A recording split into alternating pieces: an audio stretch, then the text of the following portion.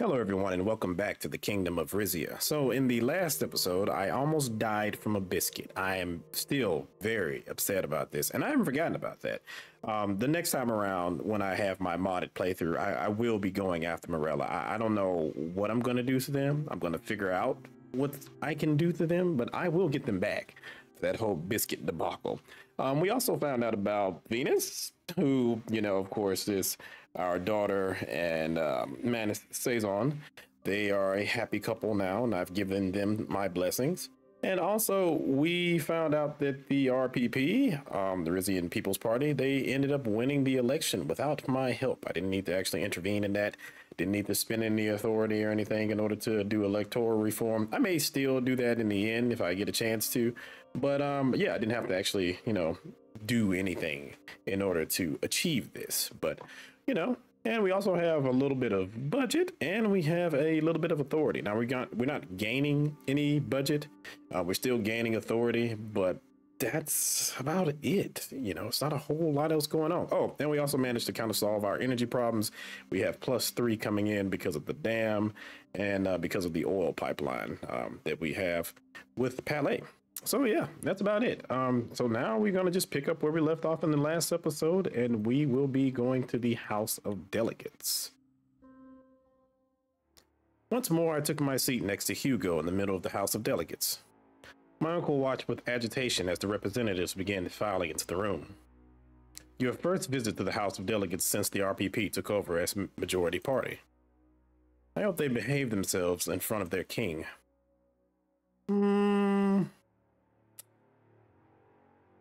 Their movement is undeniable now. Perhaps we should start listening to them. Throw them a scrap or two, but we can't let them have the whole roast. A gavel banged. Manus Saison positioned himself behind the House Speaker podium, carefully put the wooden mallet aside. As the majority speaker of the House of Delegates, I hereby call this session to order. He bowed in my direction. Thank you for coming, Your Majesty. Daria forced a smile from behind the opposition podium. Yes, on behalf of both of our parties, your presence is much appreciated. She nodded at Manus, who flipped open a binder. The first item on our agenda is an update on Zeal. My constituents, especially those in Brennus, are eagerly awaiting the end of the Zeal Agreement's 3-year probationary period and the return of our land. However, some believe that cooperating with Wayland on the persecution of their Blutish minority has been a bridge too far. Sorry about that. Had to make a little cut there for a second. We're on the same page here, Mr. Saison.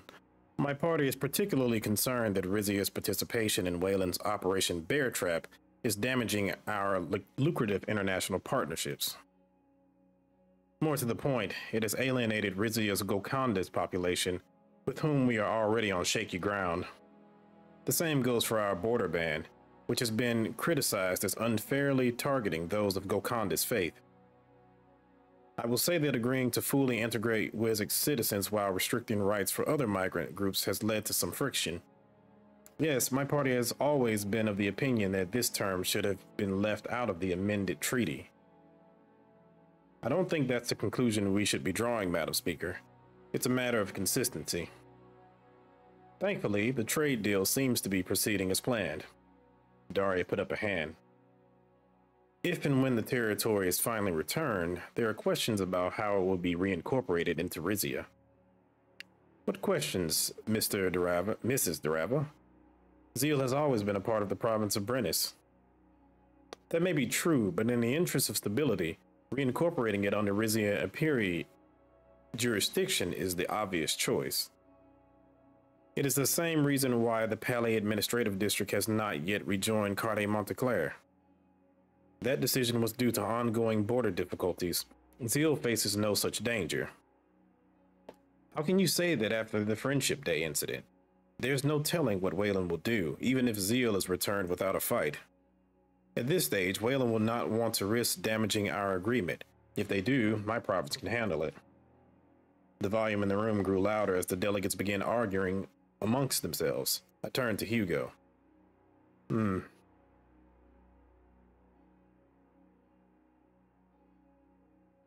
Shouldn't Zeal's citizens decide for themselves who govern them? Don't go down that route, Your Majesty. Holding any kind of election in Zeal opens the door for Wayland to interfere. Eventually, Manus motioned for order. The delegates quieted down. Moving on to more pressing topics. Next on the agenda is a discussion regarding the current religious climate in Rizia. I must mention the growing pressure from Blutish and Dirtian communities to lift our so-called blasphemy law. Together with the border ban we implemented in agreement with Wayland, they point to it as evidence that the crown discriminates against Gokandism.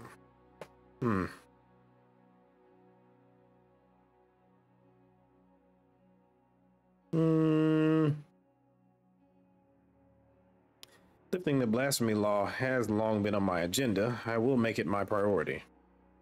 Granting all citizens an equal right to worship would be a great step forward for freedom in Rizia. On the other hand, I understand public concerns about legitimizing what some see as an extremist sect. There are those who are worried that if Rizia grants more rights to Gokandis, the kingdom will fall victim to the same ideologies as Dirtia. Even if the blasphemy law is revoked, Rizia will never turn into Dirtia. Yes, I also believe these fears are unfounded. The benefits of revoking the law outweigh the drawbacks. To end on a more positive note, the House of Delegates is pleased to report that the Rizian public has a favorable opinion of the crown. I have no idea how. Living standards for the lower classes have improved. Again, I don't know how, but our energy stores are still a cause for anxiety. Happily, Rizians of foreign descent are finally beginning to gain the same rights and privileges as everyone else in this country. We still have some way to go before workers are treated with the respect they deserve. Overall, our government cannot rest on our laurels. We're still trying to make up for hundreds of years of inequality. Objection. You speak of the improved lot of commoners while ignoring the businesses and noble institutions that make up the beating heart of this kingdom.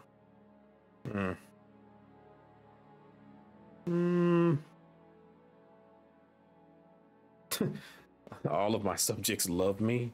End of conversation. The speaker said that public opinion of me was high. That includes the wealthy. Not necessarily. Your approval has been slipping among the nobility. You've lost the support of your own province's noble families. I looked at Hugo. He avoided my gaze. Not quite as rosy a picture as Mr. Speaker is painting. If that's true, then I have work to do. I'm happy you see it that way. My party has suggested a number of proposals to improve the situation. It is our hope you will enact them. Very good. I'll have another look at them. That is all we ask. Manus closed the binder and looked up. That concludes today's session. Unless, of course, His Majesty had any closing remarks. In fact, I do. House Speaker Saison, esteemed delegates. The delegates were all listening closely to me. I respect the criticism you have expressed today, and I will take it to heart. You can expect prompt action from the Crown regarding matters you've brought up today.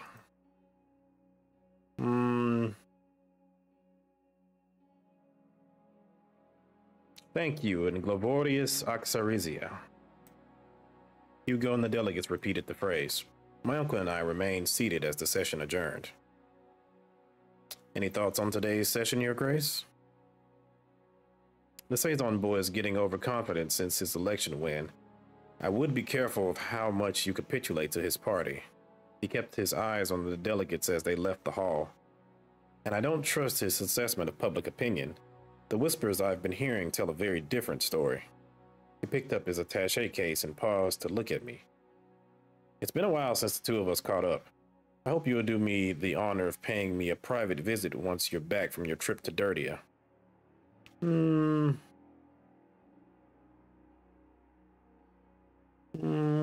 honor would be all mine, Your Grace. Hugo rose and bowed. Until then, Your Majesty. I stayed in my seat until the room was completely empty. Was Manus right? Was my public happy with my reign? And if he was, where would I go from here?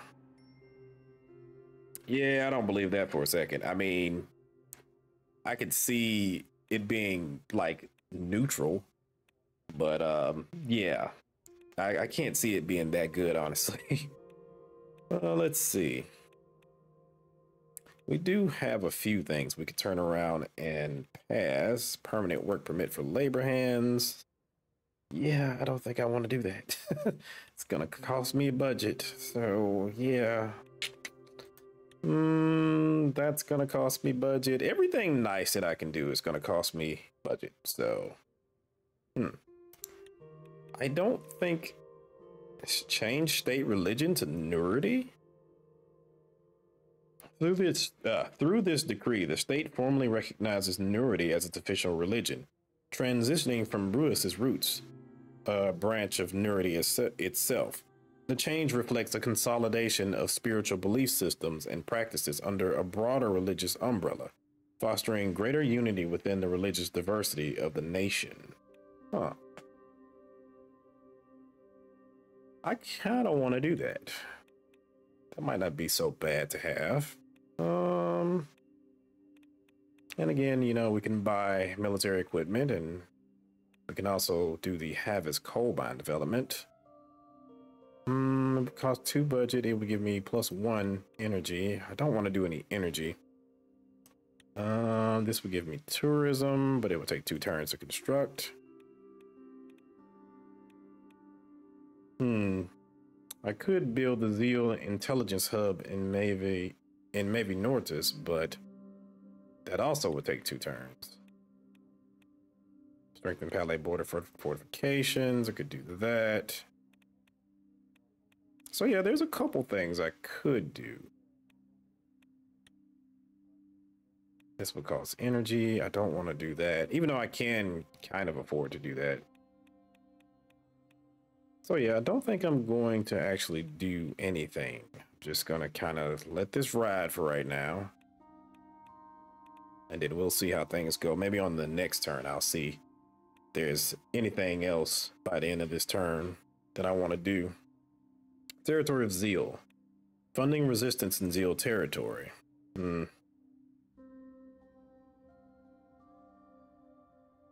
There is an option to intensify funding for local resistance movements against the Wessex administration in the contested Zeal territory. This maneuver aims to escalate diplomatic leverage, exerting pressure for the reintegration of Zeal into Rizian sovereignty. While increased support for the resistance could significantly sway the Wessex government's stance, it also risks destabilizing the region, potentially justifying Wayland's claim to retain Zeal for national security. What? Oh, you gotta be kidding me. I mean, this is what I'm keeping the budget for, but shit. Because I feel like, yeah, this is just going to cause problems. Welp. Increase funding to the Ariana Tourist Association. God damn it. Ugh. Well, again, at least I'm not losing budget, so I guess there's that. The only thing I can hope now is that I'll get some type of, you know, some other type of sale or something like that here soon. Read the report. An additional shipment of supplies, including more specialized materials like sound systems and a second printing press, have been dispatched to the Ariana Tourist Foundation in Zeal. Again, I want to try to be more peaceful. Well, I want to try to be peaceful about this, but we'll see how things go. Okay, so this is the trip to Dirtia. What do we have up here? Deepening involvement in Vindanism's civil war, responding to Vindanism's critical military request. Oh, God. As Vindanism's civil war intensifies, the monarchist forces under Prince Consort Kabuin Sangtam launch a major offensive against key strategic cities held by the revolutionary factions. Battles in the industrial heartland of Rakara, the port city of Pinguvi, and the fortified position in Tamarin have reached a critical stage, with the conflict's outcoming hinging on these decisive confrontations. The Vendenism request for Rizian support comes at a time when intervention could significantly alter the war's trajectory. Let's see. Maybe I should go ahead and dispatch naval forces to support. That might help. Yeah, let's do that. And hopefully they'll give me something back in return. All right. Anti-intervention protests in Monkey's Harbor. A group of anti-war activists attempted to block the ships carrying military aid for Vendenism from leaving the port. Their attempt was unsuccessful, with law enforcement swiftly arresting the troublemakers. Okay, and we have a couple news articles. King stepping up military assistance to besiege the monarchy. King Rhombus has announced additional aid to our allies in Vendenism as their prince consort valiantly attempts to ward off a revolution against his rule. Not only is this a chance to demonstrate Rizia's military prowess to other corners of the world, it also provides vital experience for our own conflicts. Unruly mob disrupts peace in Isa. The peace in Isa was disrupted yet again when an unruly mob of protesters convened on the streets, voicing petty grievances against their rightful duke, Ricardos Torres. As one of the few provincial leaders to hold on to his values in a country that has taken an increasingly pro-commoner, pro-foreigner turn, Duke Ricardos deserves respect, not derision. The latest event was a stark reminder of the Brennus Provincial police force's persistent soft approach since their installment in the city, a stance that is increasingly viewed as undermining the respect for law and order. It has been argued that the force's ongoing leniency emboldens dissenters and erodes the public's respect for their established institutions. The Herald questions the wisdom of the Brennus police's continued tolerance in the face of such demonstrations, especially contrasted with their hardline approach towards patriotic group Suamina, whose counter-protest on the same day was brutally squashed. Vendenism civil war escalates Rizia to sending ships to the region. Monarchist forces under Prince Consort Kabun Sang Tom have launched a major counter-offensive against revolutionary forces aiming to recapture key cities in the country's heartland. Fierce battles are raging in cities like Rakkara, Pinguvi, and Tamarin, with the Watchtower of Human Rights voicing concern about the mounting civilian casualties as a result of the intensifying urban warfare. The Kingdom of Rizia has already announced additional support for the Vendenism regime, dispatching military ships to secure shipping lanes and provide coastal bombardment support. Other vital allies of the Prince Consort within Grace are reportedly also considering stepping up military aid. I just want some money out of this. Like, you better give me something out of this. All right. Now we have a meeting with the Grand Wiseman Asmal. Standing on a remote mountain plateau outside of Nail, the Silver Garrison was the headquarters of the Dirtian government, as well as the dwelling place of its leader, Supreme Wiseman Jorga Asmal. For our meeting today, Asmal had granted me the rare permission to enter his inner sanctum. After a lengthy drive up steep, curving roads, our motorcade parked just outside the garrison's gate. Titus and I met Saul as we exited our respective vehicles. I confess that I do not know what to expect, Your Majesty. I've studied Golconda's compounds like these excessively, but never been allowed inside. I am surprised you studied a religion that you despise so much. Thinking of converting, Grand Wiseman? Never. I still dream of the day when our brethren return to the fold. The heavy gates swung open and a group of Asmal's guards ushered us inside. The garrison's grounds were much larger than I would have guessed, almost the size of Port Drazen's old town. A gleaming silver pillar rose up from the center, surrounded by a cluster of administrative and religious buildings. Greenhouses, storage silos, and living quarters lined the perimeter, separated from the inner circle by a clear natural stream. The first residents we saw were women in identical white dresses, drawing water from the stream and carrying baskets of vegetables to and from the greenhouses.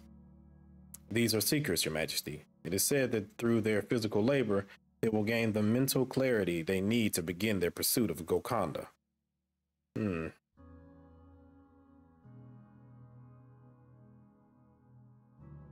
And the fact that there are no men among them is coincidence?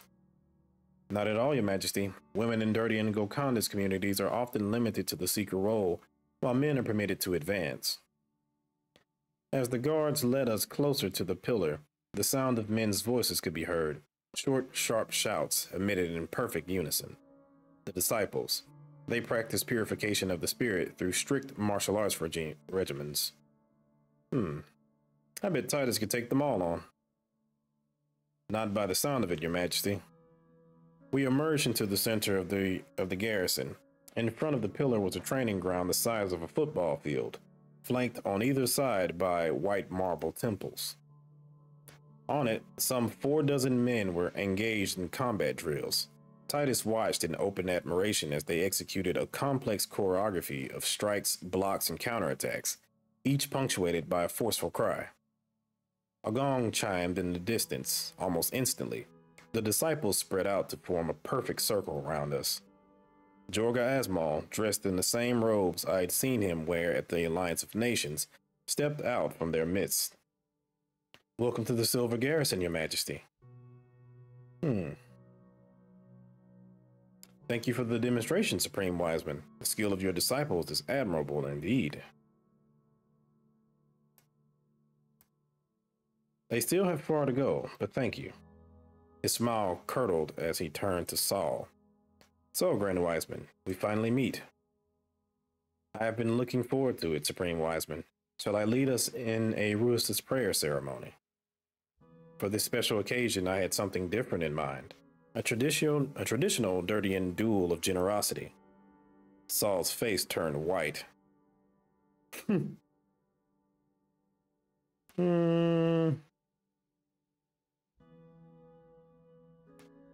It would be a great privilege to participate in your holy tradition? I don't want to fight. You are familiar with our customs. Even better.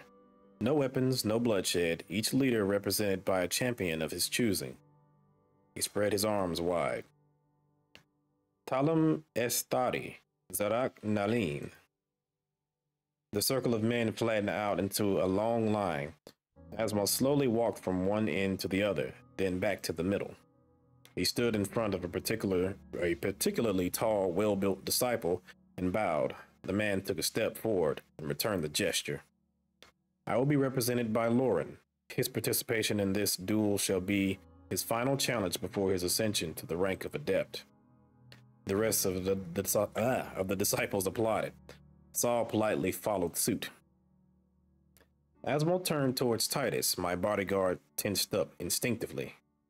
Captain Gordian, I've heard tales of your fighting prowess, but before and after you began service, both before and after you began serving the king. Am I right to assume that you have brought this man as your champion, Your Majesty? I have. Captain Gordian shall represent me in this duel of generosity.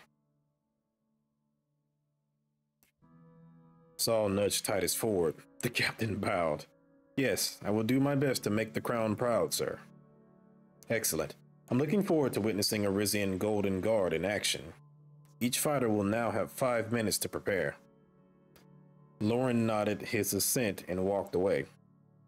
He knelt on a patch of grass and raised his arms skyward in prayer, his face a mass of concentration. Titus removed his blazer. He performed a few stretches and started throwing practice jabs in the air. I walked over to him.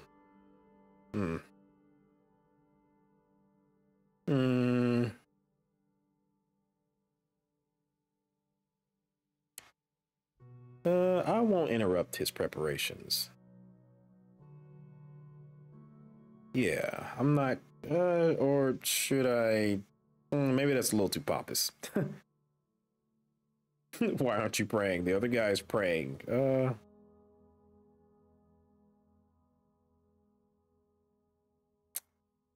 I know you can take him, Titus, but I want you to let him win. He nodded. Understood, sir. A short while later, another gong sounded. The disciples formed a tight circle around Titus, and the man Jorga Asmal had called Lord. The Supreme Wiseman stepped between them. The duel will last 10 minutes or until one opponent acknowledges the other's superior skill in combat. Should a fighter draw blood, the duel will be called off immediately. Its result void before the Lord. You will bow to one another, and the duel will commence. He stepped back into the circle. He and the disciples began a slow, deep-voiced chant in Dirtian as Titus and Lauren bowed to one another. The moment they began sparring, it was obvious how evenly matched they were. The Dirtian fighter moved with a fluid unpredictability, Titus with sharp, deliberate precision. Every strike was met with a parry, every advance with a retreat. I snuck a look at Jorga Asmal. The Supreme Wiseman seemed utterly spellbound by the spectacle unfolding before us. Suddenly, I heard a cry of pain. Titus was doubled over on the ground, clutching his side just below his ribcage. Lauren looked dumbfounded, reached a hand down to help. Titus swatted it away and lurched unsteadily to his feet. He had a look in his eyes that bordered on feral. I won't say anything. I won't interrupt. I said nothing. Titus and Lauren stared each other down for a moment, then resumed their dance, this time with a slightly more aggressive edge. The 10 minutes were nearing their end. With a glance at me, Titus gracefully feinted to the right, just in time for his opponent to land a forceful blow to his jaw. Sir, you could have took a little weaker of a hit, sir. He shook it off with a smile and held both hands up in the air, signaling his concession. Asmal signaled for the circle to stop chanting. He stepped in and gleefully applauded. The Lord has blessed us with a beautiful fight. This bodes well for our two countries. Your performance was beyond expectations, my champion. You will make a fine adept. He took his disciple's hands and kissed him tenderly on the lips. The surrounding crowd erupted into cheers. Titus looked around uneasily. Is that normal here? Unfortunately, Captain Gordian, it is. Saul grimaced. Saint Warwick would despair at what they've done to his sacred teachings. Do you not agree, Your Majesty?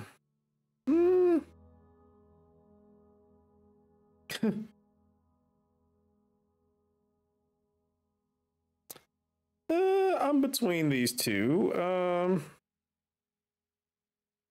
It's not my cup of tea, but I won't disparage their culture. It is no culture. It is a mockery of Ruus's values. We turned our attention back to Asmal. The disciples had begun to disperse. An auspicious start to our meeting. This way, please. Titus stood outside as Saul and I followed the Supreme Wiseman through a door at the base of the pillar. A staircase led down to a softly lit room, its walls lined floor to ceiling with bookshelves. There were no tables or chairs, just a number of comfortable-looking cushions on the carpeted floor. Asmal gestured for us to sit. This is the very heart of the garrison, Your Majesty. I never make a political decision without consulting the teachings of St. Warwick.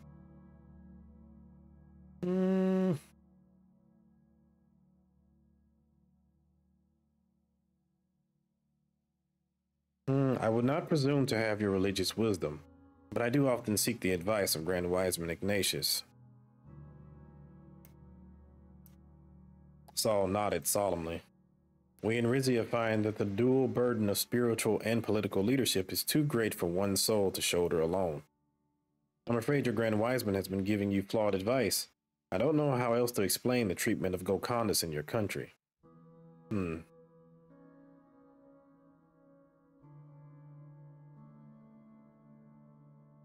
Perhaps I've been harsh on Gokandis in the past. I'm willing to make amends. Your words will only have meaning when they are followed with action. Asmal crossed his arms. You would not have come here today if you did not want something from me. But first, we must discuss your so-called blasphemy law. His eyes were fixed on Saul. The arch-sanctuaries of Plavo, Benevan, and Jaws are three of the most sacred sites in the Ruus's religion. It is not fair that my people are denied access to them. When you were allowed to enter them, you crowded out the real Ruuses, to the point of damaging one of our precious sanctuaries. If you wish to limit the flow of visitors to your arch-sanctuaries, we will not oppose that. But I suspect your law has never been only about overcrowding. Saul sat upright. It is no secret that the majority of Ruicism leaders regard Gokandism as a taint on our religion. A taint? Gokandism has millions of practitioners, all of whom would testify that we are following the one true path St. Rurik laid out for us.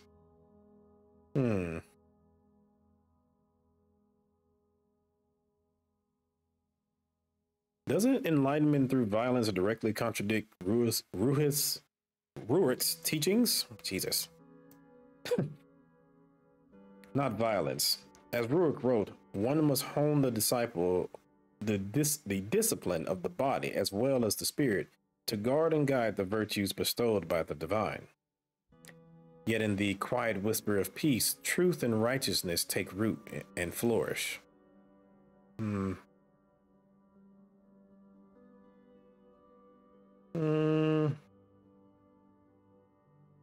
Don't you see? You're both right. Both men glared at each other.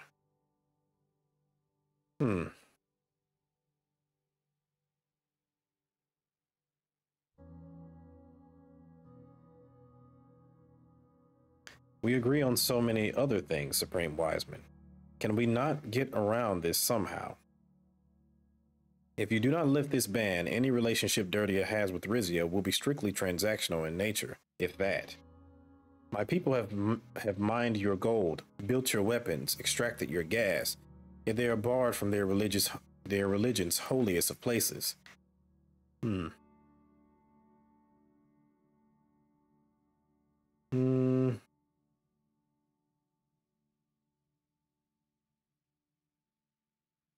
is not Dirtian laborers we are worried about.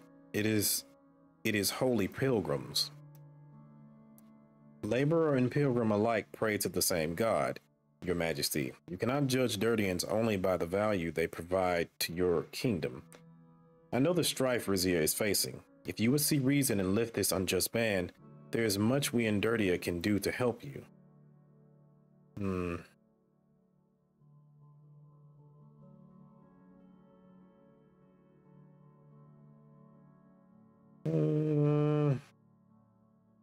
Can you promise that your people will respect the rule of law in Rizia, whether or not it clashes with Gokandism? I cannot control what Dirtians do in your country, but I will help you preserve order at the 3 Arc sanctuaries to the extent that I am able. Saul looked at me with warning in his eyes.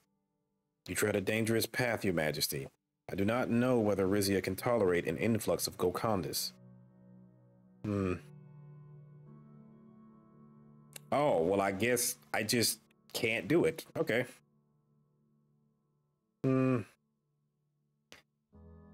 Yes, I agree. I'm sorry, Supreme Wiseman. I cannot do as you ask. His face tensed. Very unfortunate, Your Majesty. There's nothing more we can accomplish today. I beg you both to get out of my compound. Jesus. He gestured towards the door. Saul stood and looked him in the eye. It is not too late to repent, Supreme Wiseman. I could say the same to both of you. He ushered us out of the room and up the stairs. The sun was still shining brightly as we emerged from the base of the pillar. Outside, we encountered Titus and Lauren. The Dirtian fighters were coaching my bodyguard as he swung a wooden practice sword. On seeing us, both men abruptly stopped what they were doing and snapped to attention. Your Majesty, shall we go? What's the rush? It's time for you to leave, Your Majesty. We've done all we set out to do. Asmal extended his hand to me. I hope to see you in Port Drazen soon. I will consult with my schedule. The sounds of sung hymns and clashing swords accompanied us as we made our way out of the compound. I knew that I would never see the Silver Garrison again. Well, that was a problem, and I couldn't do anything about that. So, yep. And let me see. I'm guessing, what did I need in order to turn around and either get rid of the homosexuality ban or something like that? I would have needed 3 authority instead of 2. Let's see. And I would have needed 4 authority for that. So, Just didn't have the authority. All right, so we have a requested meeting with Hugo. My shoes echoed on the stone as I walked down the palace corridor to Hugo's study. My uncle had invited me for a one-on-one talk, and though I had plenty on my mind, I could hardly decline.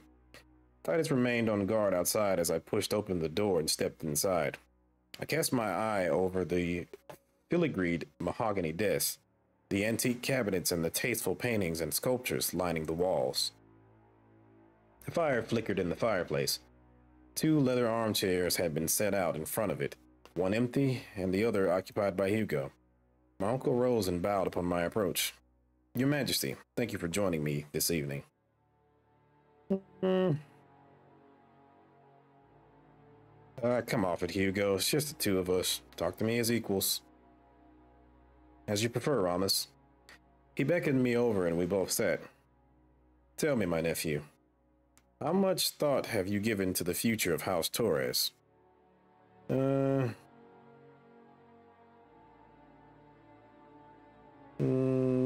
It's the future of this kingdom that concerns me, not of this house. The 2 futures are one and the same, Your Majesty. Our family's roots can be traced all the way back to the Resident Empire. We have survived war, conquests, and numerous challenges to the throne to be where we are today. He picked up a poker and jostled the logs in the fireplace. A shower of sparks flew upwards. I brought you here to give you a warning. Certain members of our house have begun to speak ill of you. Yeah, probably you.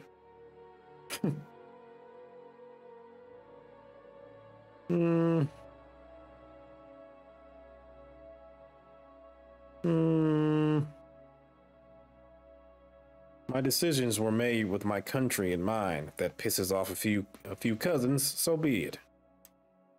Our relations are unfortunately more than merely pissed off. You have been less than subtle about your reform intentions, to the point where the anti-monarchist radicals of the Rizian People's Party now hold a parliament majority. Yeah, and you probably couldn't run a damn election either.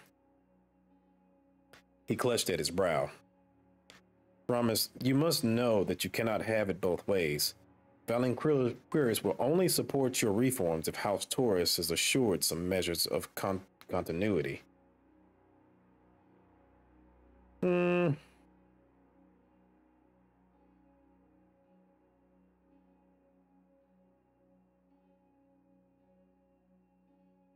Uncle, I am intent on reforming the country precisely because we cannot go on as before. You don't understand. Alienate House Taurus, and you, King Ramos, will not go on at all. I am loath to remind you, but there are those in House Taurus who believe my brother, and hence you, should have been removed from the royal line of succession after introducing commoner blood. Your actions as king have unfortunately poured fuel on those flames.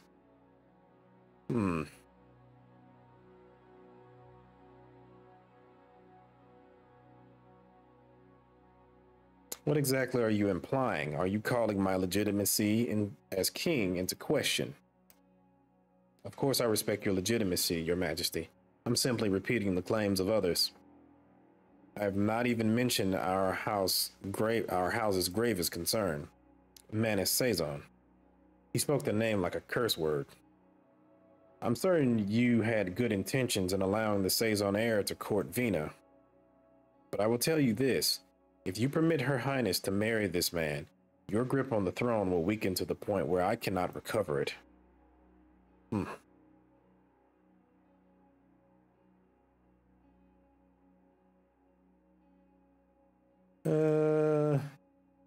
He'll give up his name if he marries her. Their children will still be Tauruses.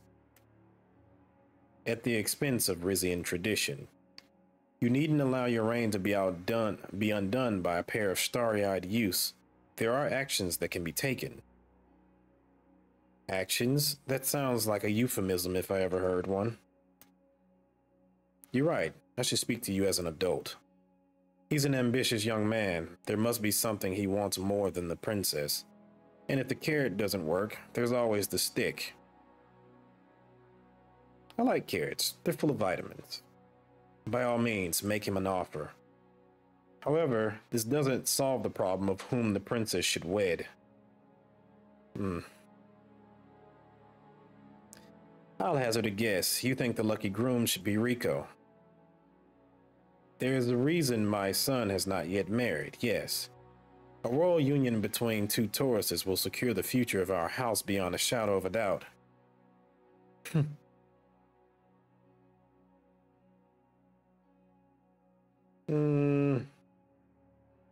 After the mess Rico's made of Isa, you still want Vina to marry him. He did the best he could given the lack of support from the crown. I do not want to worry you, but at this point, pairing Vina and Rico may be the only way to prevent key members of our house from switching allegiances. He paused in thoughtful reflection, short of producing a male heir yourself. I should stop harping on about this. I know you and the princess will make the right decision.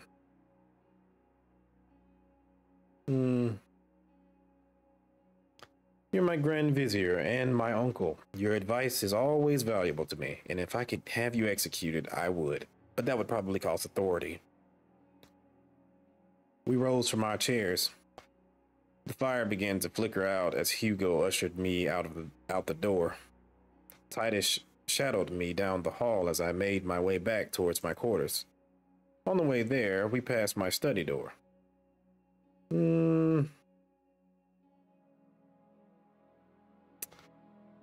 Let's see. Come in for a second, Titus. I want to speak to you privately. Certainly, Your Majesty. Titus and I entered the study. I shut the door behind us. What is it? How are you? I'm well, Your Majesty. The fate of Zeal has been weighing on my mind, as I'm sure it has yours. Can I ask you something? What happened to you back in Dirtia? Titus flinched. I must have been thrown off by the altitude. I'm sorry if my performance displeased you. No worries, it happens to the best of us. Also, I told you to lose. I assure you, if we visit Dirty again, I will be better prepared for such an occasion. Was that all you wanted to ask me?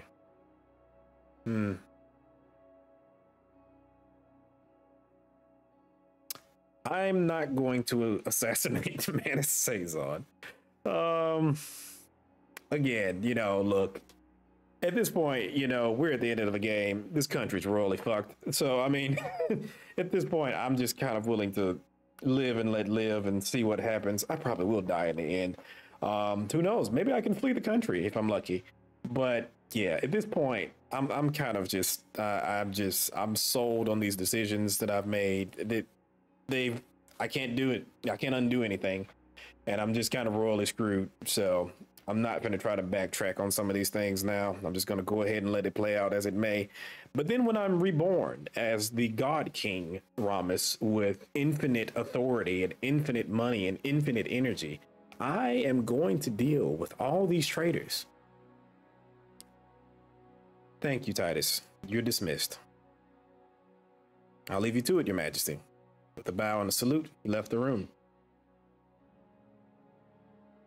Go in and call Manus. After telling Titus to wait outside, I walked into the study and picked up the phone. I asked the palace operator to give me a private line to Manus Sazon. After a few rings, he answered. Ramus, to what do I owe this pleasure? I just had an uncomfortable talk with my uncle. My house is pressuring me to dispose of you.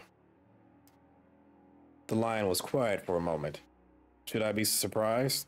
I was practically born with a target drawn on me.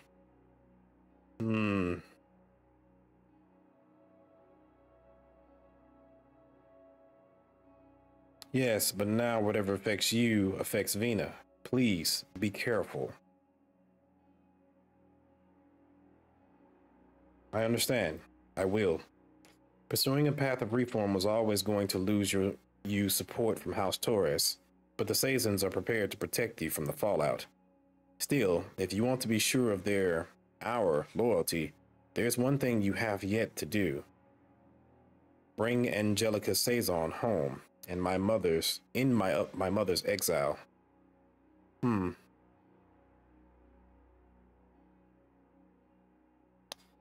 A canny suggestion. House Saison would be considerably stronger with its matriarch back on the mainland.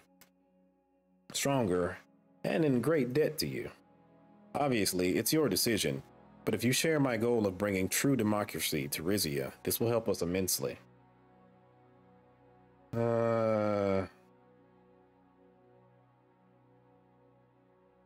dedication to your mother is touching. I'd do the same if it were mine. This is larger than just me. Bringing her back would bring hope to all of Brennus, and I guarantee it will get you the support you need from my house.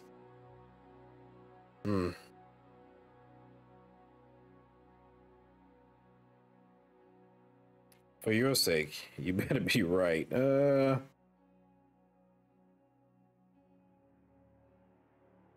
I still have faith that we can change the country together, Mr. Saison.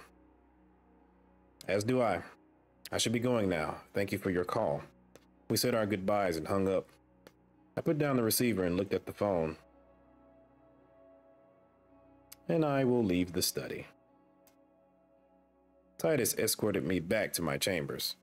My guard wished me good night before taking up his usual post outside my door. As I climbed into bed, I thought about my conversation with my uncle. Who would carry on my name? And what would my legacy be? All right, so we have a possible coup in the works. 750th anniversary of Isa University. Okay, and I went to Isa University, so that's going to be interesting. Pardon of Duchess Saison. As King of Rizia, you have the chance to pardon certain political prisoners. The Saisons have once again pointed to their long-standing petition asking for the release of their matriarch, Angelica, whose husband plotted the infamous royal kidnapping in 1926. And I will issue a royal pardon for Angelica Saison. Now, you know what? I'm not mad at this. I'm glad that this is allowing me to do this for free. But there are other decisions in this game that I would have liked to have been, free if that was going to be the case. I'm still a little pissed about the boat thing, but yeah, it would have been nice if those were free also. But c'est la vie. Here we are. So issue a royal pardon for Angelica Saison. I'm sure the news is going to love this. Traitor pardoned. His Majesty has issued an official pardon to Angelica Saison, former Duchess of Isa and wife of traitor to the throne, Lucas Saison. It has been nearly 30 years since the erstwhile Duke conspired to kidnap the Crown Prince, a plot that was ultimately foiled when his spouse revealed his whereabouts to King Valero's security forces. Following the successful rescue operation spearheaded by our then allies from Wayland and Lucas Saison's swift execution, Duchess Angelica was ordered into exile. The full extent of her complicity in the kidnapping was never revealed. Now, for reasons unknown, it seems she will be returning to the mainland from the Calacabez village, where she has now spent over half of her life. We trust that she will spend the rest of it expressing her gratitude for His Majesty King Ramus and his infinite mercy, even towards those who have wished to do him harm. All right, so to the 750th anniversary of Isa University. Cameras flashed all around as my royal motorcade rolled up to the Isa University auditorium entrance. As King of Rizia and one of Isa University's most famous graduates, I had been invited to speak at the institution's 750th anniversary. Vina had agreed to come along, with Manus as her date. The two of them were in the car behind mine. The driver came around to open the door. I took a look out the window. We'd stopped right in front of the statues of myself and my family. Our heads had been replaced. The likeness looked good as new. Titus' voice came from the passenger seat. My scouts has given the all clear. It's fine to exit the car. This music seems very ominous, but okay. Seems like we're getting a warmer welcome than last time. I'm pleased local law enforcement is doing its job. A diverse mass of people greeted me with applause as I exited the vehicle. Some were holding a large banner that read, "Welcome home, Angelica." Plainclothes police officers guarded the building doors. They saluted me as I went inside. The seats were already full of students, staff members, distinguished alumni, and nobles from House Saison. Many wore outfits adorned with Isa University mascots, an anthropomorphic cactus named Spiky. Okay. They rose and cheered enthusiastically as I proceeded down the hall. I was halfway to the stage when the hall erupted into cheers. I turned my head to see Vina and Manus waving to the crowd. Behind him was a dark-haired woman, Angelica. Let's stop and talk to her. I stopped and waited for her to reach me. She approached me with a smile. I suddenly remembered watching her give a speech in this very auditorium nearly 30 years ago. The person in front of me was much older, but had the exact same fire in her eyes. King Ramus, we meet at last. We meet again. I saw you speak when I was studying here. Oh, that's terribly embarrassing. I'm sure I was parroting whatever revolutionary nonsense my husband was filling my head with at the time.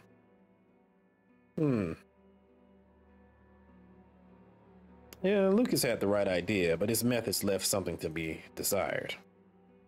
A revolution bought with blood will never succeed. Her eyes traveled past me to Rico, who was already sitting on stage. I should be getting to my seat. We will speak again soon.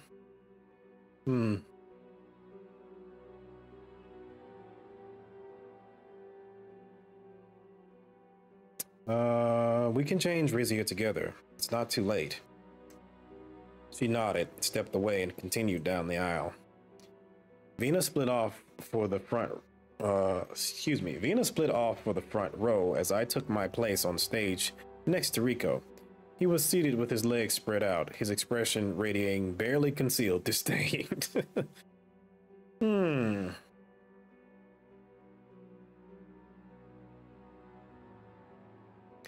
Sit properly and show respect to this venerable institution, Duke Ricardus. They don't respect me around here. I don't see why I should respect them, but as His Majesty commands. He reluctantly assumed a more formal pose.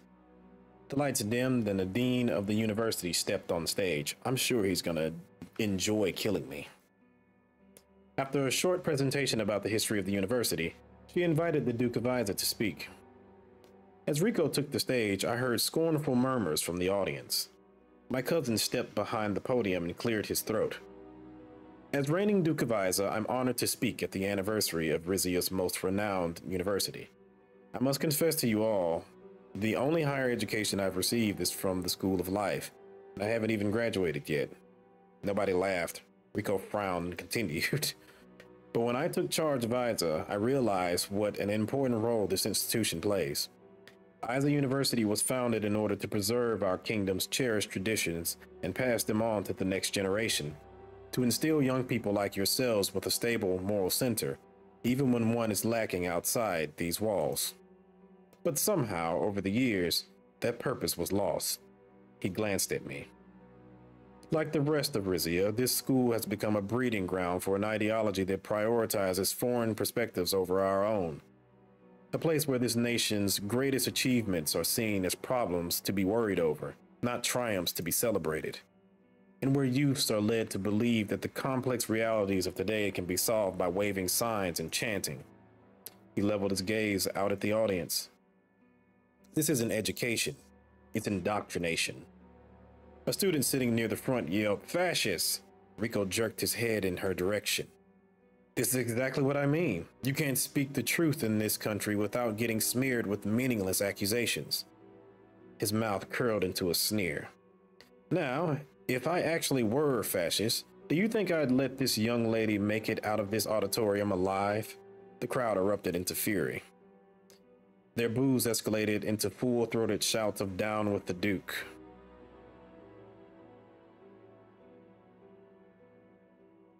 Rico, get off the stage. It's time for the king to speak. Rico opened his mouth to retort, then closed it. He nodded his assent. The audience began cheering as he retreated from the podium.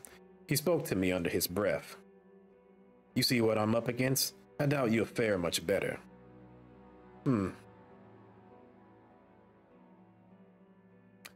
Just watch. I have the meeting out of my hand. The students in the crowd burst into applause as I took Rico's place behind the podium. Still, I could feel the lingering tension in the hall. I glanced at Titus. He was scanning the crowd, alert for the slightest sign of danger. I took out the notes I'd prepared. My fellow cacti. A few students whooped.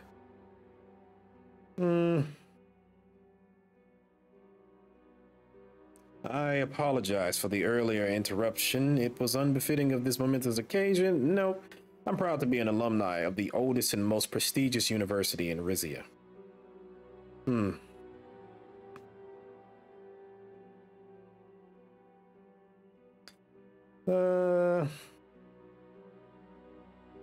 After nearly a millennium, Isa University remains a beacon of freedom in a kingdom that has so rarely enjoyed it.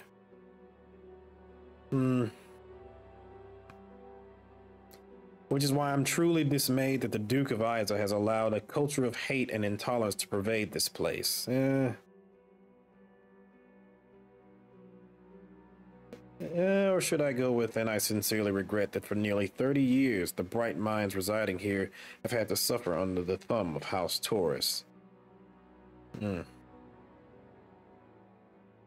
Oh, I look at you all and I see the future that I want this country to have. Diverse, curious, unafraid to question authority. And yes, that authority includes your own Duke.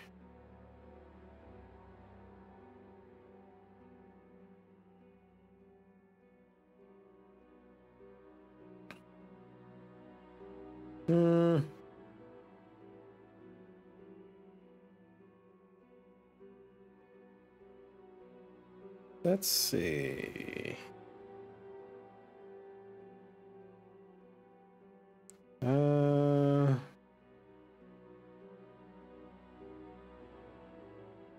He speaks of unity, yet seeks to draw arbitrary lines between us and them.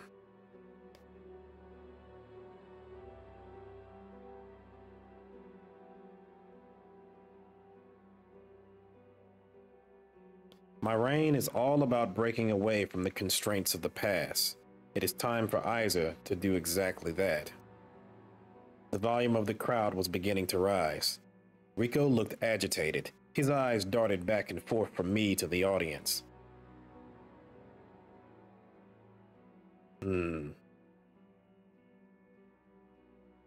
I would therefore like to announce that I am removing Ricardus Torres from power, effective immediately. The audience roared. Rico shot out of his seat. What? But your majesty. Titus grabbed his shoulder and forced him back into his chair. My father will not stand for this. The audience's chatter had escalated into a cacophony. I motioned for silence. As I was saying,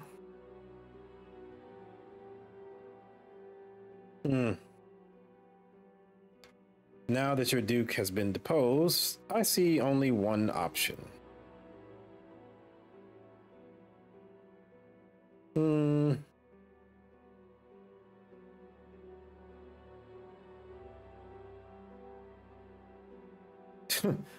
I am placing Isa under police rule to ensure order and public safety. A new Duke will be appointed if and when stability is restored. Isa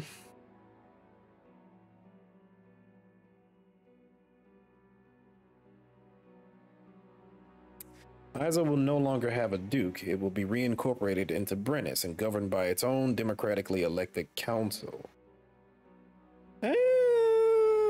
That's probably better.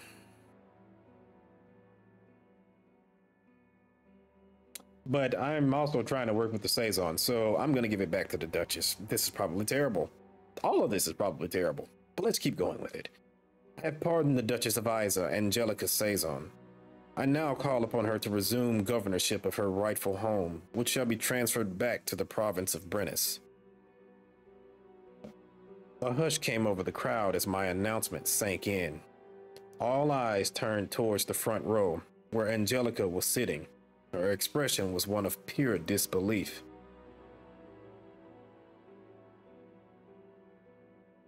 Arise, Angelica.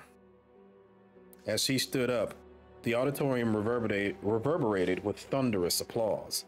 I watched her take it all in. Gradually, her incredulity gave way to pure joy. Rico was still frozen to his seat. He seemed to be processing everything that had happened. He was right. Hugo wouldn't stand for this. But with House Saison on my side, perhaps I could still weather the storm. God, I hope so. All right, so that was the thing. University's anniversary in Duke's surprise deposition. Sure, he was deposed, whatever. In a speech given at Isa University's 750th anniversary celebration, King Ramos dramatically announced the deposition of his own cousin, Duke Ricardus Torres, and the end of House Torres's reign over the historic city of Isa. This decision underscores a clear message from the monarchy.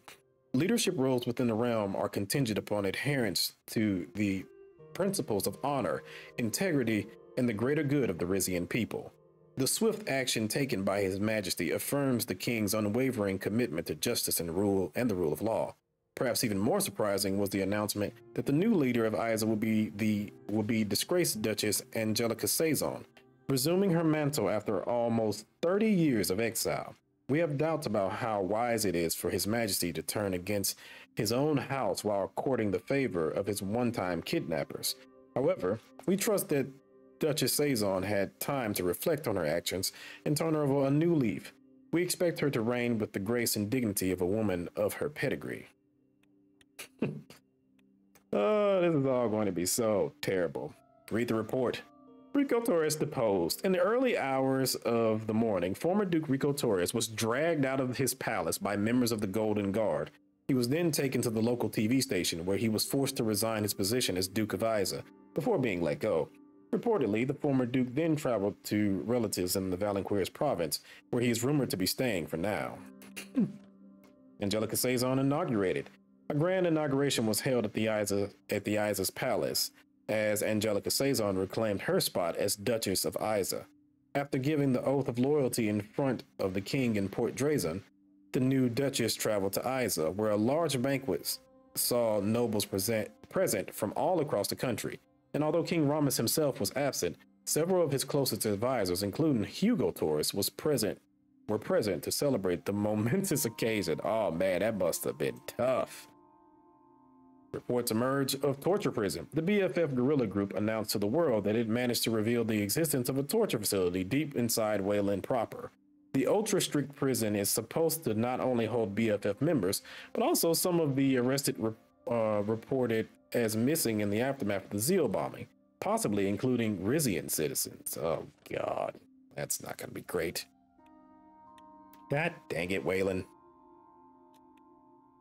Requested meeting with Hugo or meeting with Queen Livingston. Flight to Thornborough. Yeah, let's do that first. The thump of airplane wheels on asphalt jolted me from my sleep. I was seated in the commercial jet we chartered for our royal visit to Thornborough. It had been a long, bumpy ride. Lorenzo was in the seat next to mine. On seeing I was awake, he smiled. Good morning, Your Majesty. I'm glad you were able to get some rest. I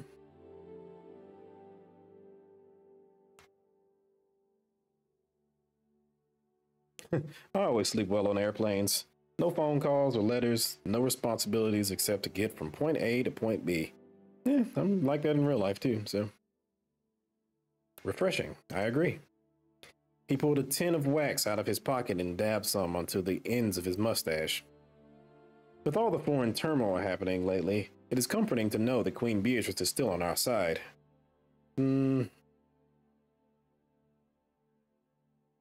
She's family. Family members support each other, no matter what. Ha! Yes, I have no doubt that Her Excellency still harbors warm feelings towards you. The plane's doors slid open. An aide informed us that everything had been cleared for our arrival. Thornborough Airport, one of the biggest transportation hubs in Maricopa, had been completely emptied of passengers for our visit. As we descended the airplane stairs onto the tarmac, A horn quartet played a jubilant fanfare. Photographers in a cordoned-off press area eagerly began snapping pictures. A red carpet stretched from the plane to a waiting motorcade next to a pair of limousines. Beatrice Livingston and the Roomberg royal family waited to greet us. The Queen had a compassionate look in her eyes as I approached. We exchanged cheek kisses. My dear brother-in-law, what a pleasure it is to finally host you in Thornborough.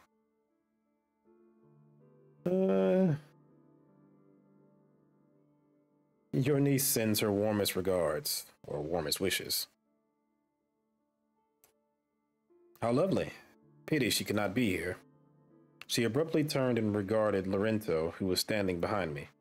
Mr. Escabel, His Majesty is lucky to have retained the services of a fine statesman like yourself. The good fortune is all mine. With a flourish, he knelt and kissed Beatrice's hand. She blushed slightly. Let's not delay. We have a full program of events planned at the Emerald Palace. Oh, you remember King Consort Boris and Prince Bradley? Lorenzo and I exchanged cursory greetings with the two men. A chauffeur opened their limousine door and they stepped in. Queen Beatrice, Lorenzo, and I were escorted over to a second car. I hope you two don't mind the company. We have so much to catch up on. I thought we should start right away. Good thinking. You never know who's listening in at the palace. I assure you, our security is second to none. But of course, one can never be too careful. We got into the car and sat facing each other on leather banquets. The engine thrummed to life and we began moving. Once we were in motion, Beatrice smiled at the two of us. Well, look at us, still allies after all these years. Your business-friendly policies have helped both of our nations greatly. The recent turmoil in Isa gave me pause, but I trust you know what you're doing.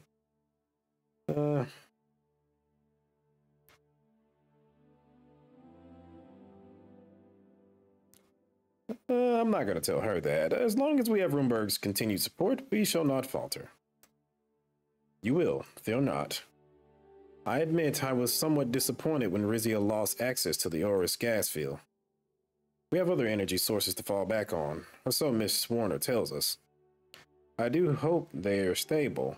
I wouldn't want to have to go begging to Sorlin in the case of an energy crisis. Oh, so she hasn't invaded Sorlin yet? I understand you've been having some trouble with the Republic lately. Sorlin has troubles with us, Mr. Escabel, not the other way around. It's true we closed our embassy in Lechaven, but that was a long overdue response to the Republic's many attempts to isolate us. And then there's President Rain, and then President Rain had the nerve to condemn us. Lorenzo looked distressed. He nodded at Beatrice to continue. Oh, so I guess in this timeline, we're going to get a more diplomatic reign. Ooh, that would be interesting now that I think about it. Now it makes sense why you need a save file in order to start this up. Huh. Interesting. Very interesting. Frankly, Your Majesty, the fact that Rizia is maintaining its connections to Sorlin amounts to a betrayal in my eyes.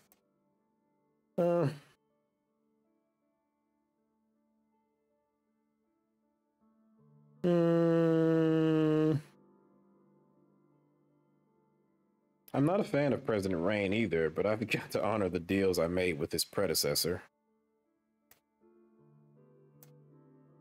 I respect that you are a man of your word, but I fear that the Swordfish president is not. It may not appear so at the moment, but Rain is most certainly up to something. He will stab both of our kingdoms in the back with no hesitation, mark my words. We rode on. I looked out the window at a completely empty freeway. How's everyone else in Grace? Oh, just fine. A little rebellion here or there, but nothing to worry about. I've not yet broached the subject of zeal. We should be getting the region back soon, assuming we stick to the terms of my agreement with Victor Smollett. In case that deal doesn't work out, I have another opportunity for you. She leaned forward and spoke confidentially. I suggest that you take advantage of Roomberg's contacts within the Blutish Freedom Front. The Bloods? But they're terrorists. They are a persecuted minority fighting an oppressive government. That's why you're funding both sides, ma'am? And their struggle can conveniently be channeled towards zeal. Lorenzo coughed. If I may, Your Excellency, zeal has nothing to do with the former Greater Blutia region. Why would the BFF get involved there? Any action that destabilizes the Smolik regime will help the Blutish cause, no matter where it is carried out. Lorenzo pondered over this for a moment. I am loath to suggest violence as a solution to the zeal conundrum, especially since Wayland may yet return the region through diplomatic means.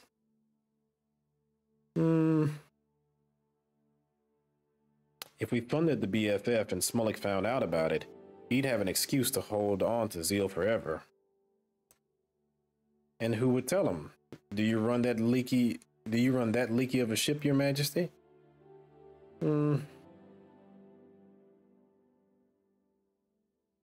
I am not going to do this. Yeah, I'm not gonna do this. It's not that I don't think that I can't get away with it, but I think this is another one of those, are you choosing violence or are you choosing diplomacy type deal? So I'm not gonna do this. I don't like this. We'll figure out another way to retake zeal. Suit yourself, Your Majesty. It was just a suggestion. At any rate, Your Excellency, thank you for this offer and for entrusting us with such sensitive information. Why, certainly. What are allies for? Now, is anything else on your mind?